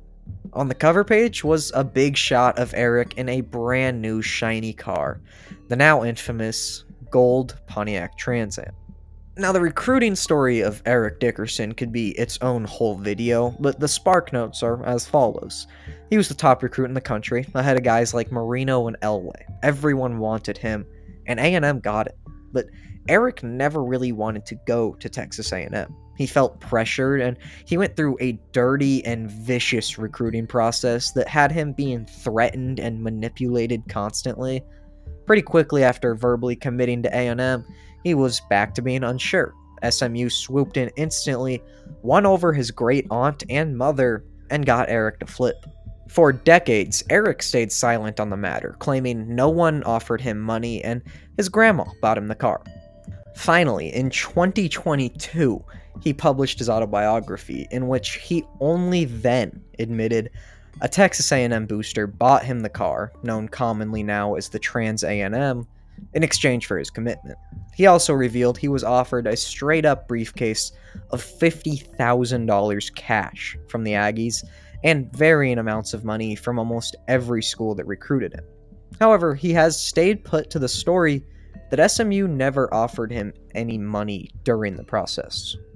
Dickerson pulled up in Dallas to the front gates of SMU, driving that same gold Trans Am. And somewhere in Texas, an A&M booster was irate. And he couldn't even get his car back. Eric had all the leverage. The corruption was layered and profound beyond imagination. Eric eventually sold the car to an SMU teammate because, well, he happened to get a nicer one from an SMU booster.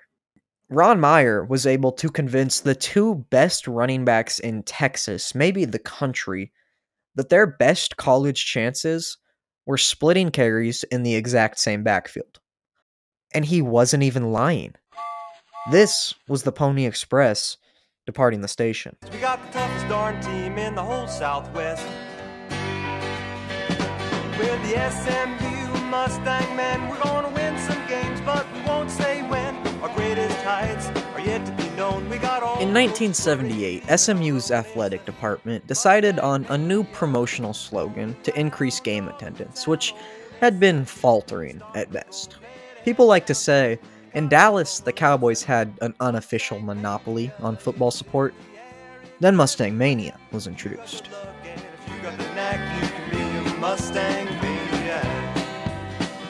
There was the new fight song of the same name. There was hundreds of thousands of stickers and posters and t-shirts everywhere you looked downtown, telling you where to be on Saturdays. And there was the biggest single-year attendance increase in all of college football.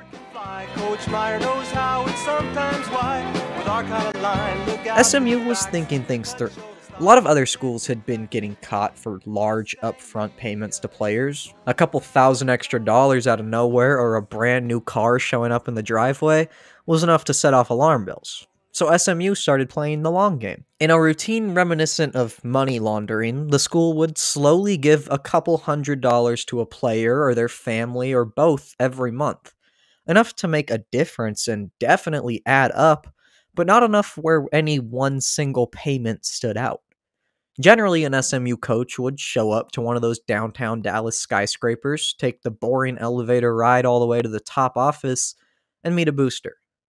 Not much words would be exchanged in these meetings, the actions were more important. The booster would reach his hand into his desk and pull out an envelope. It would be stuffed. He'd hand it over to the coach. That SMU coach, whichever one it happened to be that day, would generally go, quote-unquote, from house to house in some of the poorest neighborhoods in Houston or Dallas, like an insurance collector. Only, he wasn't collecting. He was paying. End quote. The coach made the rounds of a lot of beat-up places he could tell needed the money. People's faces lit up when they saw him. They relied on this cash. It made whoever was dropping the money feel like they were truly doing a good thing. When the SMU coaches stressed they would take care of you in Dallas, it wasn't a lie at all. As tends to go, life happens. A kid couldn't predict every expense he was going to have. Sometimes something random popped up he had to take care of. If his monthly allowance couldn't cover it, any booster, just a phone call away, would be delighted and excited to help out. Car problems, surprise bill, got yourself in some trouble? There was nothing a booster and a nice thick envelope couldn't solve. In '79, they got a little better. Some key injuries helped spoil the show, but in 1980, it premiered. Anyone who had been watching SMU, keeping up on their recruiting and Ron Meyer, wasn't surprised. They knew Pony success was imminent.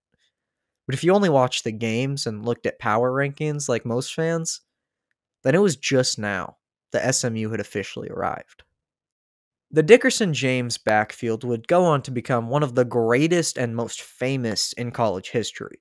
The two-headed monster would earn the nickname Pony Express as they both stayed all 4 years and ran for over 8,000 combined yards in college. In Week 7 of this year against Big Texas, Ron Meyer made a coaching decision. He pulled out his guy Mike Ford as the starting QB.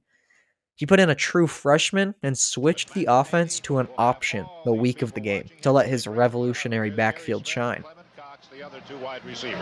Lance McElhaney's first snap under center as a starter comes against the number 2 team in the country, the University of Texas. Texas was undefeated and ranked second in the country. SMU won 20-6. Ron Meyer was carried off the field that day. After the 1980 season, SMU finished tied for second in the Southwest Conference. They were ranked 20th in the country in the AP poll. And with no active probation, that meant they got a bowl game. The Holiday Bowl would probably rank just outside of the main 5 or 6 in terms of prestige. No one's arguing that it's a cotton, rose, or sugar, but for an SMU team that hadn't competed in any bowl game in 12 years, it may as well have felt like that. This was actually only the third year of the Holiday Bowl. The 2 years before, BYU had lost both games, and BYU was back for the charm. They were led by Jim McMahon. SMU dominated the game through and through. With 4 minutes left, they led 38-25. Then, Craig James broke a 42-yard touchdown run. SMU 45, BYU 25. As the BYU fans started pouring out of the stadium, their quarterback, Jim McMahon, began frantically yelling at everyone that the game wasn't over. No one listened. BYU scored a quick touchdown. They recovered an onside kick and scored again. They got a quick stop and forced an SMU punt. They blocked the punt. With 13 seconds left from SMU's 41-yard line and down by 6, BYU had a shot. After 2 incomplete passes, the clock was at 3 seconds. They leaned on the most beautiful play in sports. When the Hail Mary went up, it was more than a prayer. 4 SMU defenders surrounded one lone BYU tight end. As soon as he caught it, and SMU had lost the game, the 1980 Holiday Bowl became an automatic shoo-in for any list of the greatest bowl games ever. This was a heartbreaking loss, no way around it, but in a broader scope, making the Holiday Bowl was out of anyone's expectation for this program. They were on a great uphill path towards the mountaintop. Now SMU had a little success. They had some swag to their strut. This whole system working so well began to breathe the slightest bit of arrogance into the Dallas air. Air that already had an abundance of cocky personalities. They just wanted more. The city itself was still on cloud 9. They were still growing. The economic and property markets were still trending up. You could even say things were getting better. Now they had college football. The highest rated show on television in 1981 was Dallas, a dramatic soap opera that introduced the country to the inner workings of the Dallas oil industry and all the greed and corruption and maliciousness that came with it. I like to pretend that SMU was being run by characters from the Dallas TV show, and it's not that far a stretch. And now, Dallas had its hand in the state government. Remember, Bill Clements used to run the Board of Governors, now working in the White House? Well, his gig ended there, and he came back deciding to run for governor of the whole damn state. And about a year ago, he was elected as the first Republican governor in the state of Texas since 1870. The city of Dallas had their guy kicking it up in the governor's mansion. The 81 season had everyone excited about SMU. Potential was very high. Mustang mania was a contagious virus and spread rapidly. Ron Meyer knew the buzz was out there, and he also knew it was 100% accurate. He did have a squad this year. Built off the third year in a row of some of the best recruiting in the country, even Ron, the guy who wore suede shoes and was always cooler than anyone, could feel the pressure. A couple months before the much hyped up 1981 season, Ron Meyer walked into his barbershop. The Mustang, it was called, was a very normal stop for Ron. A guy that liked to look as good as he did required a fresh trim up and nice shoe shine almost weekly. But today, Ron's mood was odd. He was somewhat reserved, a word most would never use for Ron Meyer. He was holding an envelope in his hand. One of the barbers decided to make a cheeky little comment. "Hey, Coach," he said, "what do you got there? Automobile titles?" The barber was expecting maybe a chuckle and guilty smile. Ron didn't laugh. He stood up and walked out of the barbershop. Ron would never go back to the Mustang again. A couple hours later, that very same day, the world learned what Ron Meyer already knew. SMU was being investigated once again by the NCAA for rules infractions. As soon as they were back on top, on par with the rest of the Texas Powers and Southwest Conference, no one believed SMU could have done it legitimately, least of all the NCAA.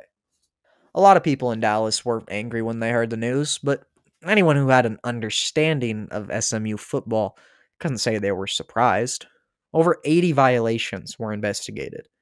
They were able to make 29 of them stick. None were crazy on their own. One recruit was taken to play racquetball on a visit, which the NCAA deemed an illegal workout, arguably a stretch.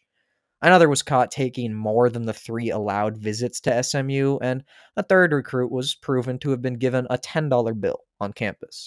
Any of these alone wouldn't have amounted to much, but finding 29 of them at once, the pure quantity did constitute this as a case of major violations.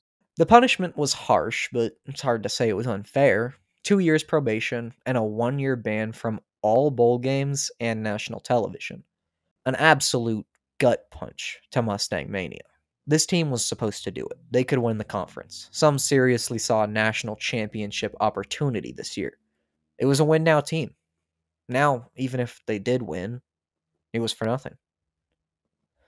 While Dallas reeled over the news, refusing to accept it, Ron Meyer sat there. I can't get into the guy's head, but I imagine somewhere in there was relief. Ron knew what the NCAA found was bad. He knew the punishment sucked.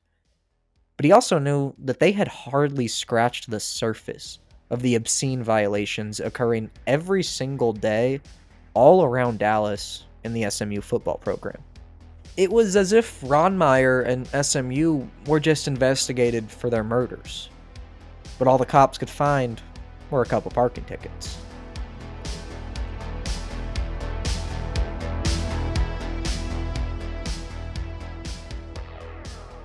SMU's 1981 squad has been called the greatest team no one ever saw. Attendance decreased without the possibility of hope. No national television games meant a lot of the country literally never got to see them play. With no light at the end of the tunnel, the Mustangs played just as hard in the dark. They started the season 6-0, winning those games by a combined score of 236-85. After a tough loss against Texas, SMU won out. They won the Southwest Conference. The National Coaches Poll never ranks teams on probation, so SMU was excluded. But on the AP poll, they finished the season 5th in the country. One poll even designated them as co-national champions, a title SMU still claims to this day. Winning the conference would have given them an automatic bid in the Cotton Bowl. Due to the bowl ban, Texas, who finished second in the conference, got the invite and beat Alabama. There was a lot of emotions after the season concluded. Bittersweet describes it decently. A one-loss season, their first outright conference championship in 15 years, but so much unknown. So much they maybe could have had, but we'll never find out for sure. However, the Pony Express backfield of Dickerson and James were both juniors. They were each coming off their best college season yet, and each intended to stay for their senior year. Hope was coming back into the picture. This wasn't our year. Next year was. But what absolutely no one knew at the time was that the man who willed them here, Ron Meyer, had just coached his last football game ever for SMU.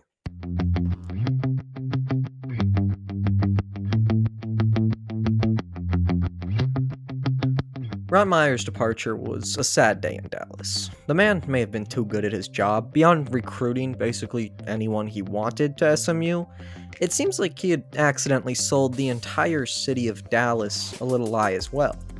The fans thought Ron could be there forever. This was his team. He made it into what it is. If he wanted to run it, no one was taking it away. But no one should have believed for 1 second that Ron Meyer's ultimate goal was anything except the NFL.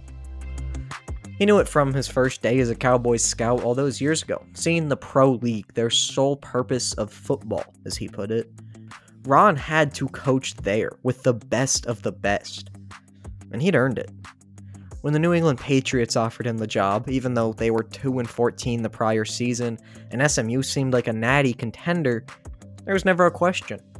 Ron was an NFL coach. SMU lost its guy. Not just their head coach, but the one who set up, organized, and run this whole complex system of recruiting, much of it completely against NCAA rules. Someone had to take the reins and step in. A ship doesn't stay on course without a captain. You may think, well then, hire a new coach, and they did that. Bobby Collins was brought in to run the team, but not every coach was Ron Meyer. I don't know if any other ones were.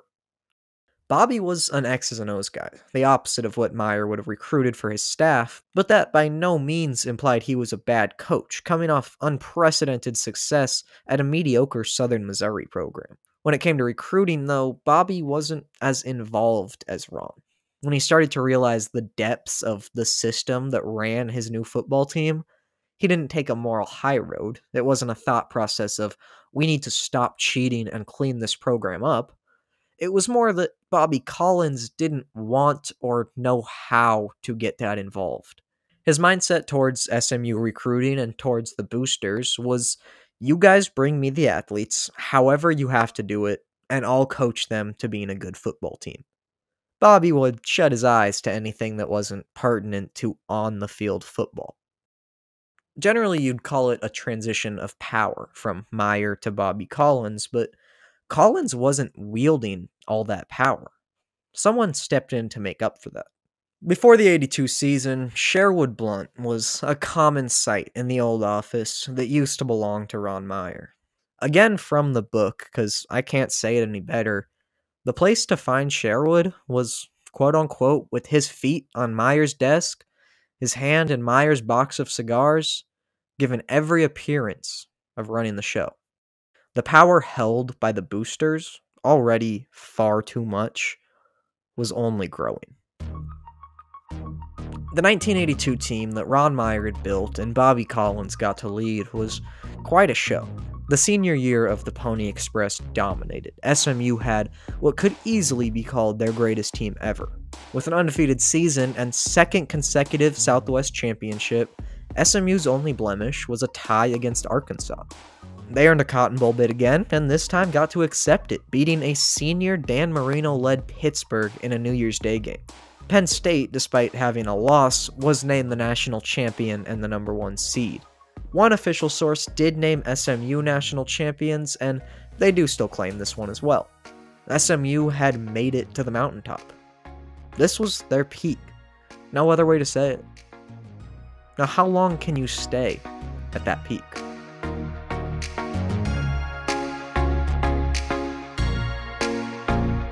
Obviously, not as long as they would have liked. The Ron Meyer glory days swooped to a quick, unwanted ending. It didn't fall apart immediately. Another shared conference title and 2 more bowl appearances were fun rides, but when you're not bringing in the guys you used to, it's impossible to maintain. On the bright side, probation expired, but let's not pretend like being on probation stopped the monthly payments or shady recruiting. The train was still moving. The '83 recruiting class was not bad at all, though, spoiler alert, I guess, 8 of their 22 commits were later found to be offered monthly salaries from SMU. 2 of these players on unofficial contracts were David Stanley and Sean Stopperidge. We'll get back to them. Oh, would you look at that? Another NCAA investigation is active. That was quick. This one would continue for a whole year before the NCAA announced it was to continue indefinitely. Things were just getting started. Heat was growing. And I know I've said it a lot, but it's worth repeating that outside of SMU, cheating was maybe at its worst ever in this period, especially in the Southwest Conference. Texas, Texas A&M, TCU, and Texas Tech were all punished in some way for major violations between 1983 and '88. It could be argued that SMU wasn't cheating, they were competing. In 1984, an article was released in a local Dallas paper reporting on a shocking number of nice cars being driven by SMU athletes. Even weirder, all of these cars seemed to come from the same dealership, one owned by an extremely prominent SMU booster. In total, 15 football and basketball players were reported to have been driving newer cars from the same dealership, with 8 of those 15 cars being Datsun 280 or 300s. Not a cheap ride. So I guess that's something to keep in mind. After Bill Clement's term as governor ended and he failed in his re-election efforts, the position of chairman of the Board of Governors was his for the taking. And he did just that, stepping in seamlessly with the exact same mindset all these guys had. The mindset all these guys looked up to. If there was anything he wasn't aware of with SMU's recruiting operation, he would have quickly been brought up to speed by Sherwood and other boosters. SMU's school president organized a meeting with Bill Clements, the power boosters, and some essential football staff somewhere around this time. The people in the know, to put it. Where he basically told them, we need to stop payments for the good of SMU. This was a man who, although partaking in some shady actions, did have the school's best interest in mind and realized this was going off the rails and becoming too much to contain. It was time to shut it down and stop paying football players. Now, I don't have the word-for-word transcripts on this meeting, but I do know one sentence for sure that left the mouth of Bill Clements. He didn't want to stop paying, and he disagreed with the school's president. When pushed, Clements snapped, "Shut up and go run the university." According to those present, it wasn't the first time he had said something like that to the face of the man in charge. But the president was only in charge on paper. He knew who sat across from him. He knew who Bill Clements was. He knew where the power and leverage truly lied. Without much of another choice, he listened. After all, that was nowhere near the most powerful man Bill Clements had ever stood up to. When the season ended with a bowl win and shared conference title, SMU closed out a 4-year period where they were the winningest major college football team in the country. Number 1. Above Texas, Nebraska, Bama, Penn State, anyone. No one was more consistently good than the Mustangs right now. They really had done it. But even though they continued racking up accolades, the tide had already turned. Just like it usually takes a couple years to see the effects of a new college coach, when a program starts to fall apart from the inside out, it'll take a sec for the on-the-field results to reflect that. The investigation was still active. The NCAA, having common sense, knows what's going on, but not having the ability to compel testimony and all that jazz, no real legal authority, remember, they're struggling to find dirt on SMU. At one point, completely on his own volition, because he can't be forced into it, Sherwood Blunt agreed to meet with the NCAA. A kingpin willingly invited them into his office. The exact specifics of this meeting are again unknown, but we have one quote from Sherwood that I feel sums it up. Speaking to the literal NCAA investigating his school, he said, quote unquote, "I can damn well spend my money how I damn well please." And if the NCAA disagreed, they were, again quoting, "a bunch of communists." Now, this meeting made it clear to the NCAA exactly who they were dealing with and what they were going to have to put up with. But that's exactly what was supposed to happen. You see, this was a classic, sleazy Dallas businessman move. Bill Clements is the one who masterminded this meeting. He wasn't present for it, but it was him who convinced Sherwood to meet with the NCAA. Why? Well, Clements and a couple other guys at the top had a plan. With the NCAA investigation hot and countless loose ends out there, SMU was in trouble. The NCAA had the ability to come down hard on them, and Clements was fearing that would happen. His plan was to turn on the boosters. Not all of them, but he wanted to single out a small group and pin 100% of the blame for SMU's shadiness on them. Then, if they just banned these trouble boosters, the program would be clean. And one of the men he wanted to take the blame was Sherwood Blunt. Clements getting Sherwood to meet with the NCAA was pure genius. He knew Sherwood would act crazy and say something insane, exactly as he did. His arrogance was used against him. A little later, Clements, Sherwood, and anyone else at the top had another meeting. This time, Clements was direct. He told Sherwood to his face that he had to get out of the program. It was for the good of SMU. Sherwood was truculent. "Fine," he screamed. "You want us out? We'll go." He was speaking for all of the boosters himself. Sherwood knew the truth. He saw what Clements was scheming, but SMU still had players on contracts actively being paid. It didn't matter if they cut ties with boosters or not. That was the glaring issue. keep paying players and risk getting caught, or stop paying them and risk unpredictable 20-year-olds fresh out of money going blabbing to the NCAA. That's when Sherwood dropped the bomb. "You've got a payroll to meet," he announced. "Maybe you should consider adding a line item to the university budget." Everyone sitting in the room knew he was right. But this wasn't about cleaning up the program. It was about making the NCAA think they were cleaning up the program.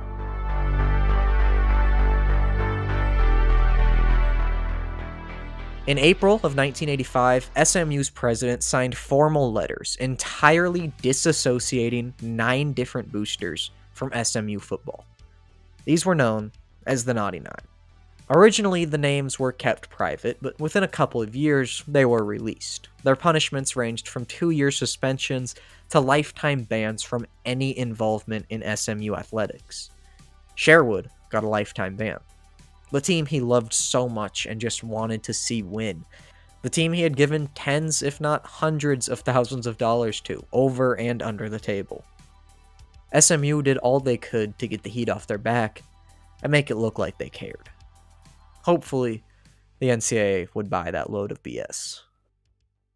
Sean Stopprich was from small-town Pennsylvania. His family didn't have a lot of money, and when the 6'4" behemoth boy made a high school All-American team, everyone was excited. He was always going to go to Pittsburgh. They were just a hop and a skip away from the Pitt campus. It wouldn't be too crazy expensive for mom and dad to go catch some games. It was Pitt all the way. Then Sherwood Blunt started recruiting Stopprich. Blunt checked into a hotel right near the family's home in Pennsylvania. He walked over, not a good meeting with the whole gang. When Blunt walked out of the house, Sean Stopprich was holding a post-dated letter of intent ready for his signing and had verbally agreed to go to SMU. The details of this meeting, not made public until a couple years later, went as follows. Blunt handed over $5,000 cash, straight up. The offer included a $300 monthly allowance for Sean and $500 monthly for the family. Sherwood could also hook Sean's dad up with a job all the way in Dallas. And he could give the entire family a free home in Dallas.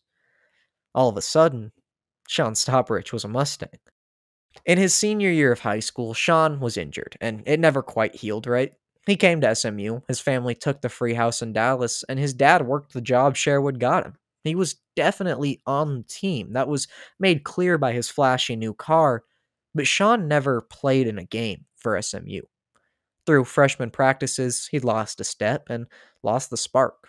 He left the football team and dropped out of SMU. His whole family moved right back to Pennsylvania and went back to living paycheck to paycheck. It was 1984 when the news broke that Sean Stopprich was talking to the NCAA. After well over a year of investigating, they'd finally found someone who would tell them something.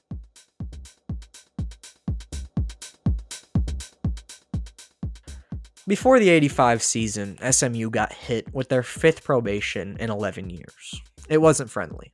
Mainly leaning on Sean Stopprich, the NCAA found 125 allegations. Of those, they were found responsible for over 50 of them. 3 years probation, with a 2-season bowl ban, a 1-season national TV ban, and 45 scholarships lost over 2 years. It was the harshest non-death penalty sanctions ever given by the NCAA. That would offer a decent explanation for the 1985 and 86 seasons. They knew for certain that Sean Stopprich had been paid a good amount of money. What they didn't know, the reality that would come to light not much long after, was that at least 12 others were still actively receiving payments. By now, they weren't offering any new recruits money, at least. It was only the ones currently on the team being paid. We were back to the question of continuing these payments they had already promised players, the guys who were unofficially locked into this payroll, basically under contract. If they stopped cold turkey, they worried at least one player would blab. But if they just kept paying these dudes whatever they were promised and made no new promises, then in a few years, all paid players would be off the team, and SMU would actually be clean. They could get the NCAA off their backs. So that's what they chose. Oh, and guess who funded it? You can't ban Sherwood. The men controlling SMU's football team, led by the former governor of the state of Texas, made the conscious decision to continue payments directly after being punished by the NCAA. And I don't know if it's irony or just funny, but this truly wasn't a choice fueled by corruption or wanting to have a good football team anymore. They actually thought this was in the school's best interest. Not long after SMU was slapped with their newest punishments, the NCAA called an emergency meeting. The utter volume of cheating in college sports needed to change. It was a fact that definitely included, but also extended far beyond SMU. At this meeting, the NCAA decided to reinforce a power that they already had. Shutting down an athletic program for a whole year, or even two, was something that had been done before on 2 occasions, but they wanted to clear up when and why this punishment would be used. Enter the repeat violator rule. Giving much more obvious criteria, this rule states that if any school is found guilty of 2 or more violations within a 5-year period, then they are immediately eligible for a full season cancellation. As media reported on this new rule, it would quickly garner the nickname of the death penalty. Many felt that this rule had been targeted at, or at least crafted around, SMU football, which, yeah, that's not crazy to think. But even if the NCAA came out and fully admitted it was aimed at SMU, could you blame them? The 1985 season was numb, but worse than that, it was devoid of hope. When you can't give out a single scholarship, the team that very year might not be affected too bad, but it put the future of your program at odds. Players feel there's nothing to compete for. Granted, there literally was nothing to compete for with the bowl ban. SMU football was just raw. I mean, how do you get yourself excited as a player here? It was dark, cloudy days, and it only seemed like more ahead. Despite their current probation and sanctions, $47,000 would be paid out to 13 different players in the 1986 school year. SMU had strayed from the perfectly executed, assembly line-like recruiting system of Ron Meyer. This was now an uncoordinated mess that simply wouldn't last long. Both regimes were cheating and breaking rules. One was just a lot better at doing it. One woman from the athletic department was fired over the course of the year. Angry and knowing countless SMU secrets, she threatened to sue, and some boosters had to pay her off under the table. Close call. Then their underlings started rebelling. 2 SMU football players broke into an administrator's office, someone they knew handed out payments to players. In his desk drawer, they found an envelope of cash, a full month's payments for multiple players, and they stole it. Eventually, the 2 kids got caught, and they just refused to give the money back. They knew the administration would not dare take actions against them. They had the power, and they knew it. The kids were let off the hook unpunished. Things were turning upside down. This was more resembling a mafia operation than a collegiate football team. Before the 1986 season, in June, John Sparks, a local Dallas news reporter with the most news reporter name I've ever heard, received a tip. It said there was lots more still going on at SMU. That tip led them to David Stanley. Stanley was a star in high school, an angry, plain-to-hurt type of guy. When SMU landed him, after offering a monthly contract of cash payments, he could be described as a little off. SMU didn't care. They nabbed Stanley in the 83 recruiting class. Before he ever arrived in Dallas, when he was still a high schooler, Stanley would develop a nasty drug habit. Through his freshman and sophomore years, Stanley was on the team. He did get some playing time, but eventually his attitude and dependency grew too much. He was spending most of his $400 cash allowance on drugs, meaning SMU boosters were now actively funding a 20-year-old's drug addiction. Stanley decided he wanted to transfer out, get to a team with a bit of a brighter future, a completely fair request. He left SMU. But Stanley's future was looking just as dim as SMU's right now. No one wanted him struggling mentally and substance-wise. He tried to come back and play for SMU, but they wouldn't take him anymore. Bobby Collins said he didn't want anyone who had quit on his team once before. It wasn't fair to the guys who had stayed. So David Stanley moved back home, resentful, boiling, and out of options. When a news crew approached him with questions about SMU paying players, he was more than willing to take his old school down now. The news of Stanley talking was bad. No way around it. It went public. SMU was paying Stanley and his family monthly.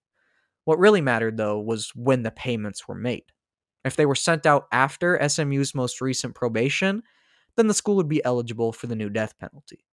The news station had given Stanley and his mother lie detector tests while asking questions about them receiving payments. They both passed. Pressure grew. What happened next could have only been foreseen by Admiral Akbar. It's a trap! It was an on-camera interview with 5 people. John Sparks and a colleague were reporting. SMU's head football coach, Bobby Collins, along with their athletic director and recruiting coordinator, sat on the other side. All 3 knew the entire real truth of the program. Doing this was an overt risk to the career of both newscasters as well as the entire news station. Dallas, both socially and financially, was controlled by SMU alumni. The Dallas Times-Herald, which had reported the Sean Stopperich story, was eventually bought out by its main competitor in 1991, a fall many attribute to them going after SMU. The reporter in this interview would receive a dead bird in the mail with a note saying, "You're next," after it went public. SMU had denied paying David Stanley or anyone else, and all people had to go on was the word of Stanley, a known drug abuser. Then Sparks pulled out the envelope. 2 of them, actually, but one mattered a lot more. It was an envelope handwritten on SMU stationery.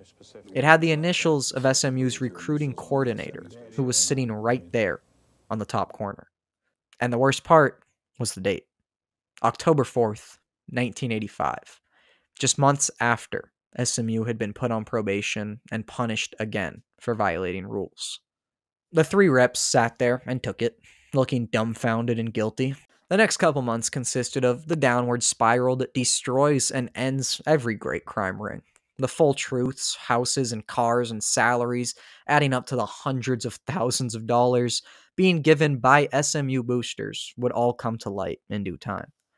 One last damning piece of evidence was added to the letter. Sparks had taken a sample of the SMU recruiting coordinator's known handwriting and compared it to the initials on the letter. An FBI handwriting expert then concluded that they were from the same person and was willing to testify that fact under oath. It was over. They were done. And you want one more stupid, crazy thing to throw into this equation? Remember Bill Clements lost his bid for re-election as Texas governor a couple years ago? Came back to head the board? Well, at the end of 1986, because he didn't have enough on his plate, he decided to run for governor of Texas again. With enormous and never-ending brewing scandal from the university he was directly associated with, what do you think happened? It's Texas. Obviously, they re-elected him. Bill Clements, who had, in no uncertain terms, been commanding and running SMU's illicit ring of recruiting from the shadows, was back in the power position of Texas governor. A group of over 200 SMU professors signed a petition to ban all athletic scholarships from the school, calling the current arrangement quasi-professional and an entertainment industry. Not that inaccurate. The faculty, who had always silently stood by whatever decision the boosters made, finally turned on them. SMU's president, the one consistently pushed around and told to stay out of it, resigned 48 hours later. Finally, and not until now, the men in power decided to stop payments to players completely. December was the first month in years that no money was sent out to players at SMU. It was noted by the athletic department that at least 10 new players that month had applied for special student loans. As the NCAA investigated SMU football, the writing was on the wall. The whole slush fund had come to light. The university compiled with the rest of the investigation and were praised for it, which gave them some hope of leniency. The NCAA's investigation committee even recommended a slightly lighter punishment than the death penalty, but when it came time for punishment, nothing was held back. SMU fit every necessity for the repeat violator rule, and then some. They were more than deserving. The NCAA rep would say the program was so riddled with violations over such a long period of time that there didn't seem to be any other options. The hammer was dropped. Their entire 1987 season canceled. No scholarships, and they'd be limited for 4 more years on them. While it was officially only a 1-year ban, they had a slashed schedule and were allowed no home games for the 1988 season, and the school would go on to cancel that one on their own. All players currently under scholarship were allowed to transfer to other schools, free of penalty, and most did. A new probation term would last through 1990. 2 years of absolutely no football. They were officially dead. No matter how upset fans were at the NCAA or Bill Clements or their own administration or at every other school for not getting caught breaking similar rules, no matter how mad it made them, very few would argue that it was undeserved. In a state like Texas, where they'll proudly kill you for breaking their law, complaining about SMU being put down would be nothing short of hypocritical. Well, that's Dallas. Dallas indeed.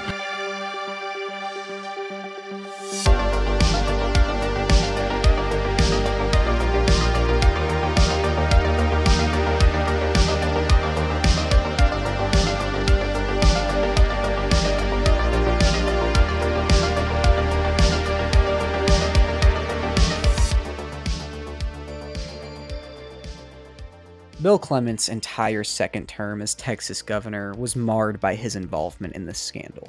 A former White House official turned state governor attempting to orchestrate and cover up a pay-for-play scheme seems like a tale of fiction, honestly, and you can imagine how much political tabloids loved that. He would eventually end up admitting that he was aware and involved in the decision to continue payments even after SMU was put on probation. He faced a slew of calls for his impeachment, but was ultimately able to serve out his full second term. Ronald Reagan called Bill Clements his favorite governor in the country. Clements passed away in 2011. Sherwood Blunt would remain banned for life from involvement in SMU athletics. The rest of his career would become much more private, as he smartly stayed out of the spotlight, becoming a member of a few administrative boards and a big figure in the Boy Scouts of America Corporation, which morality level is iffy, but alright. Sherwood remains the only main figure from the scandal who refuses to speak on it. He did not give an interview for the book I read or any other ones, and he declined to be in the Pony Excess 30 for 30. I was unable to confirm if he's still living. David Stanley continued to struggle with various addictions, destroying his own body, until he passed away in his sleep at the age of 41. Sean Stopperich died of a cocaine overdose at the age of 29. Both men struggled to cope with their role in the scandal and never returned to SMU. Ron Meyer had a solid NFL tenure, coaching for the Patriots and Colts, as well as some other small professional leagues before his career weeded out. He did win an impressive 2 AFC Coach of the Year awards, one on each team. Among casual football fans, he's easily best remembered for the snowplow game. Playing in thick snow in a 0-0 game late in the fourth quarter, Meyer made the controversial decision to have a snowplow operator clear a spot for the Patriots kicker on the field. The action was allowed, the field goal was made, and the Patriots won the game 3-0, despite outrage from many that the game was not played equally fair. But all Ron had done was proven for the umpteenth time in his career that he simply thought outside the box when it came to football. The mastermind behind the system that led to SMU's demise was never formally punished in any way. Ron Meyer passed away in 2017. SMU held no bad blood towards him. And what about SMU football? Well, it's not what it used to be. And it wasn't easy to get anywhere near close to there again. After returning from the 2-year hiatus, they won a total of 4 games in 3 years, including a conference record of 0-24. In 1989, the first season back, they lost a football game against Houston 95-21. Houston's 1,021 yards of total offense gained still stands today as an NCAA single game record. When the Southwest Conference collapsed not long after, instead of being put with powerhouses somewhere like the Big 12, SMU bounced around some small conferences. A lot of people blame the whole fall of the Southwest Conference on SMU and their collapse, which I don't necessarily agree with. I think they were on their way out. It was the dirtiest conference in college football, but it's fair to say SMU's downfall sped up the Southwest destruction. SMU fought as a mediocre Division I team for a long while, with small peaks of success that were awesome, but never touched the highs of the program's past.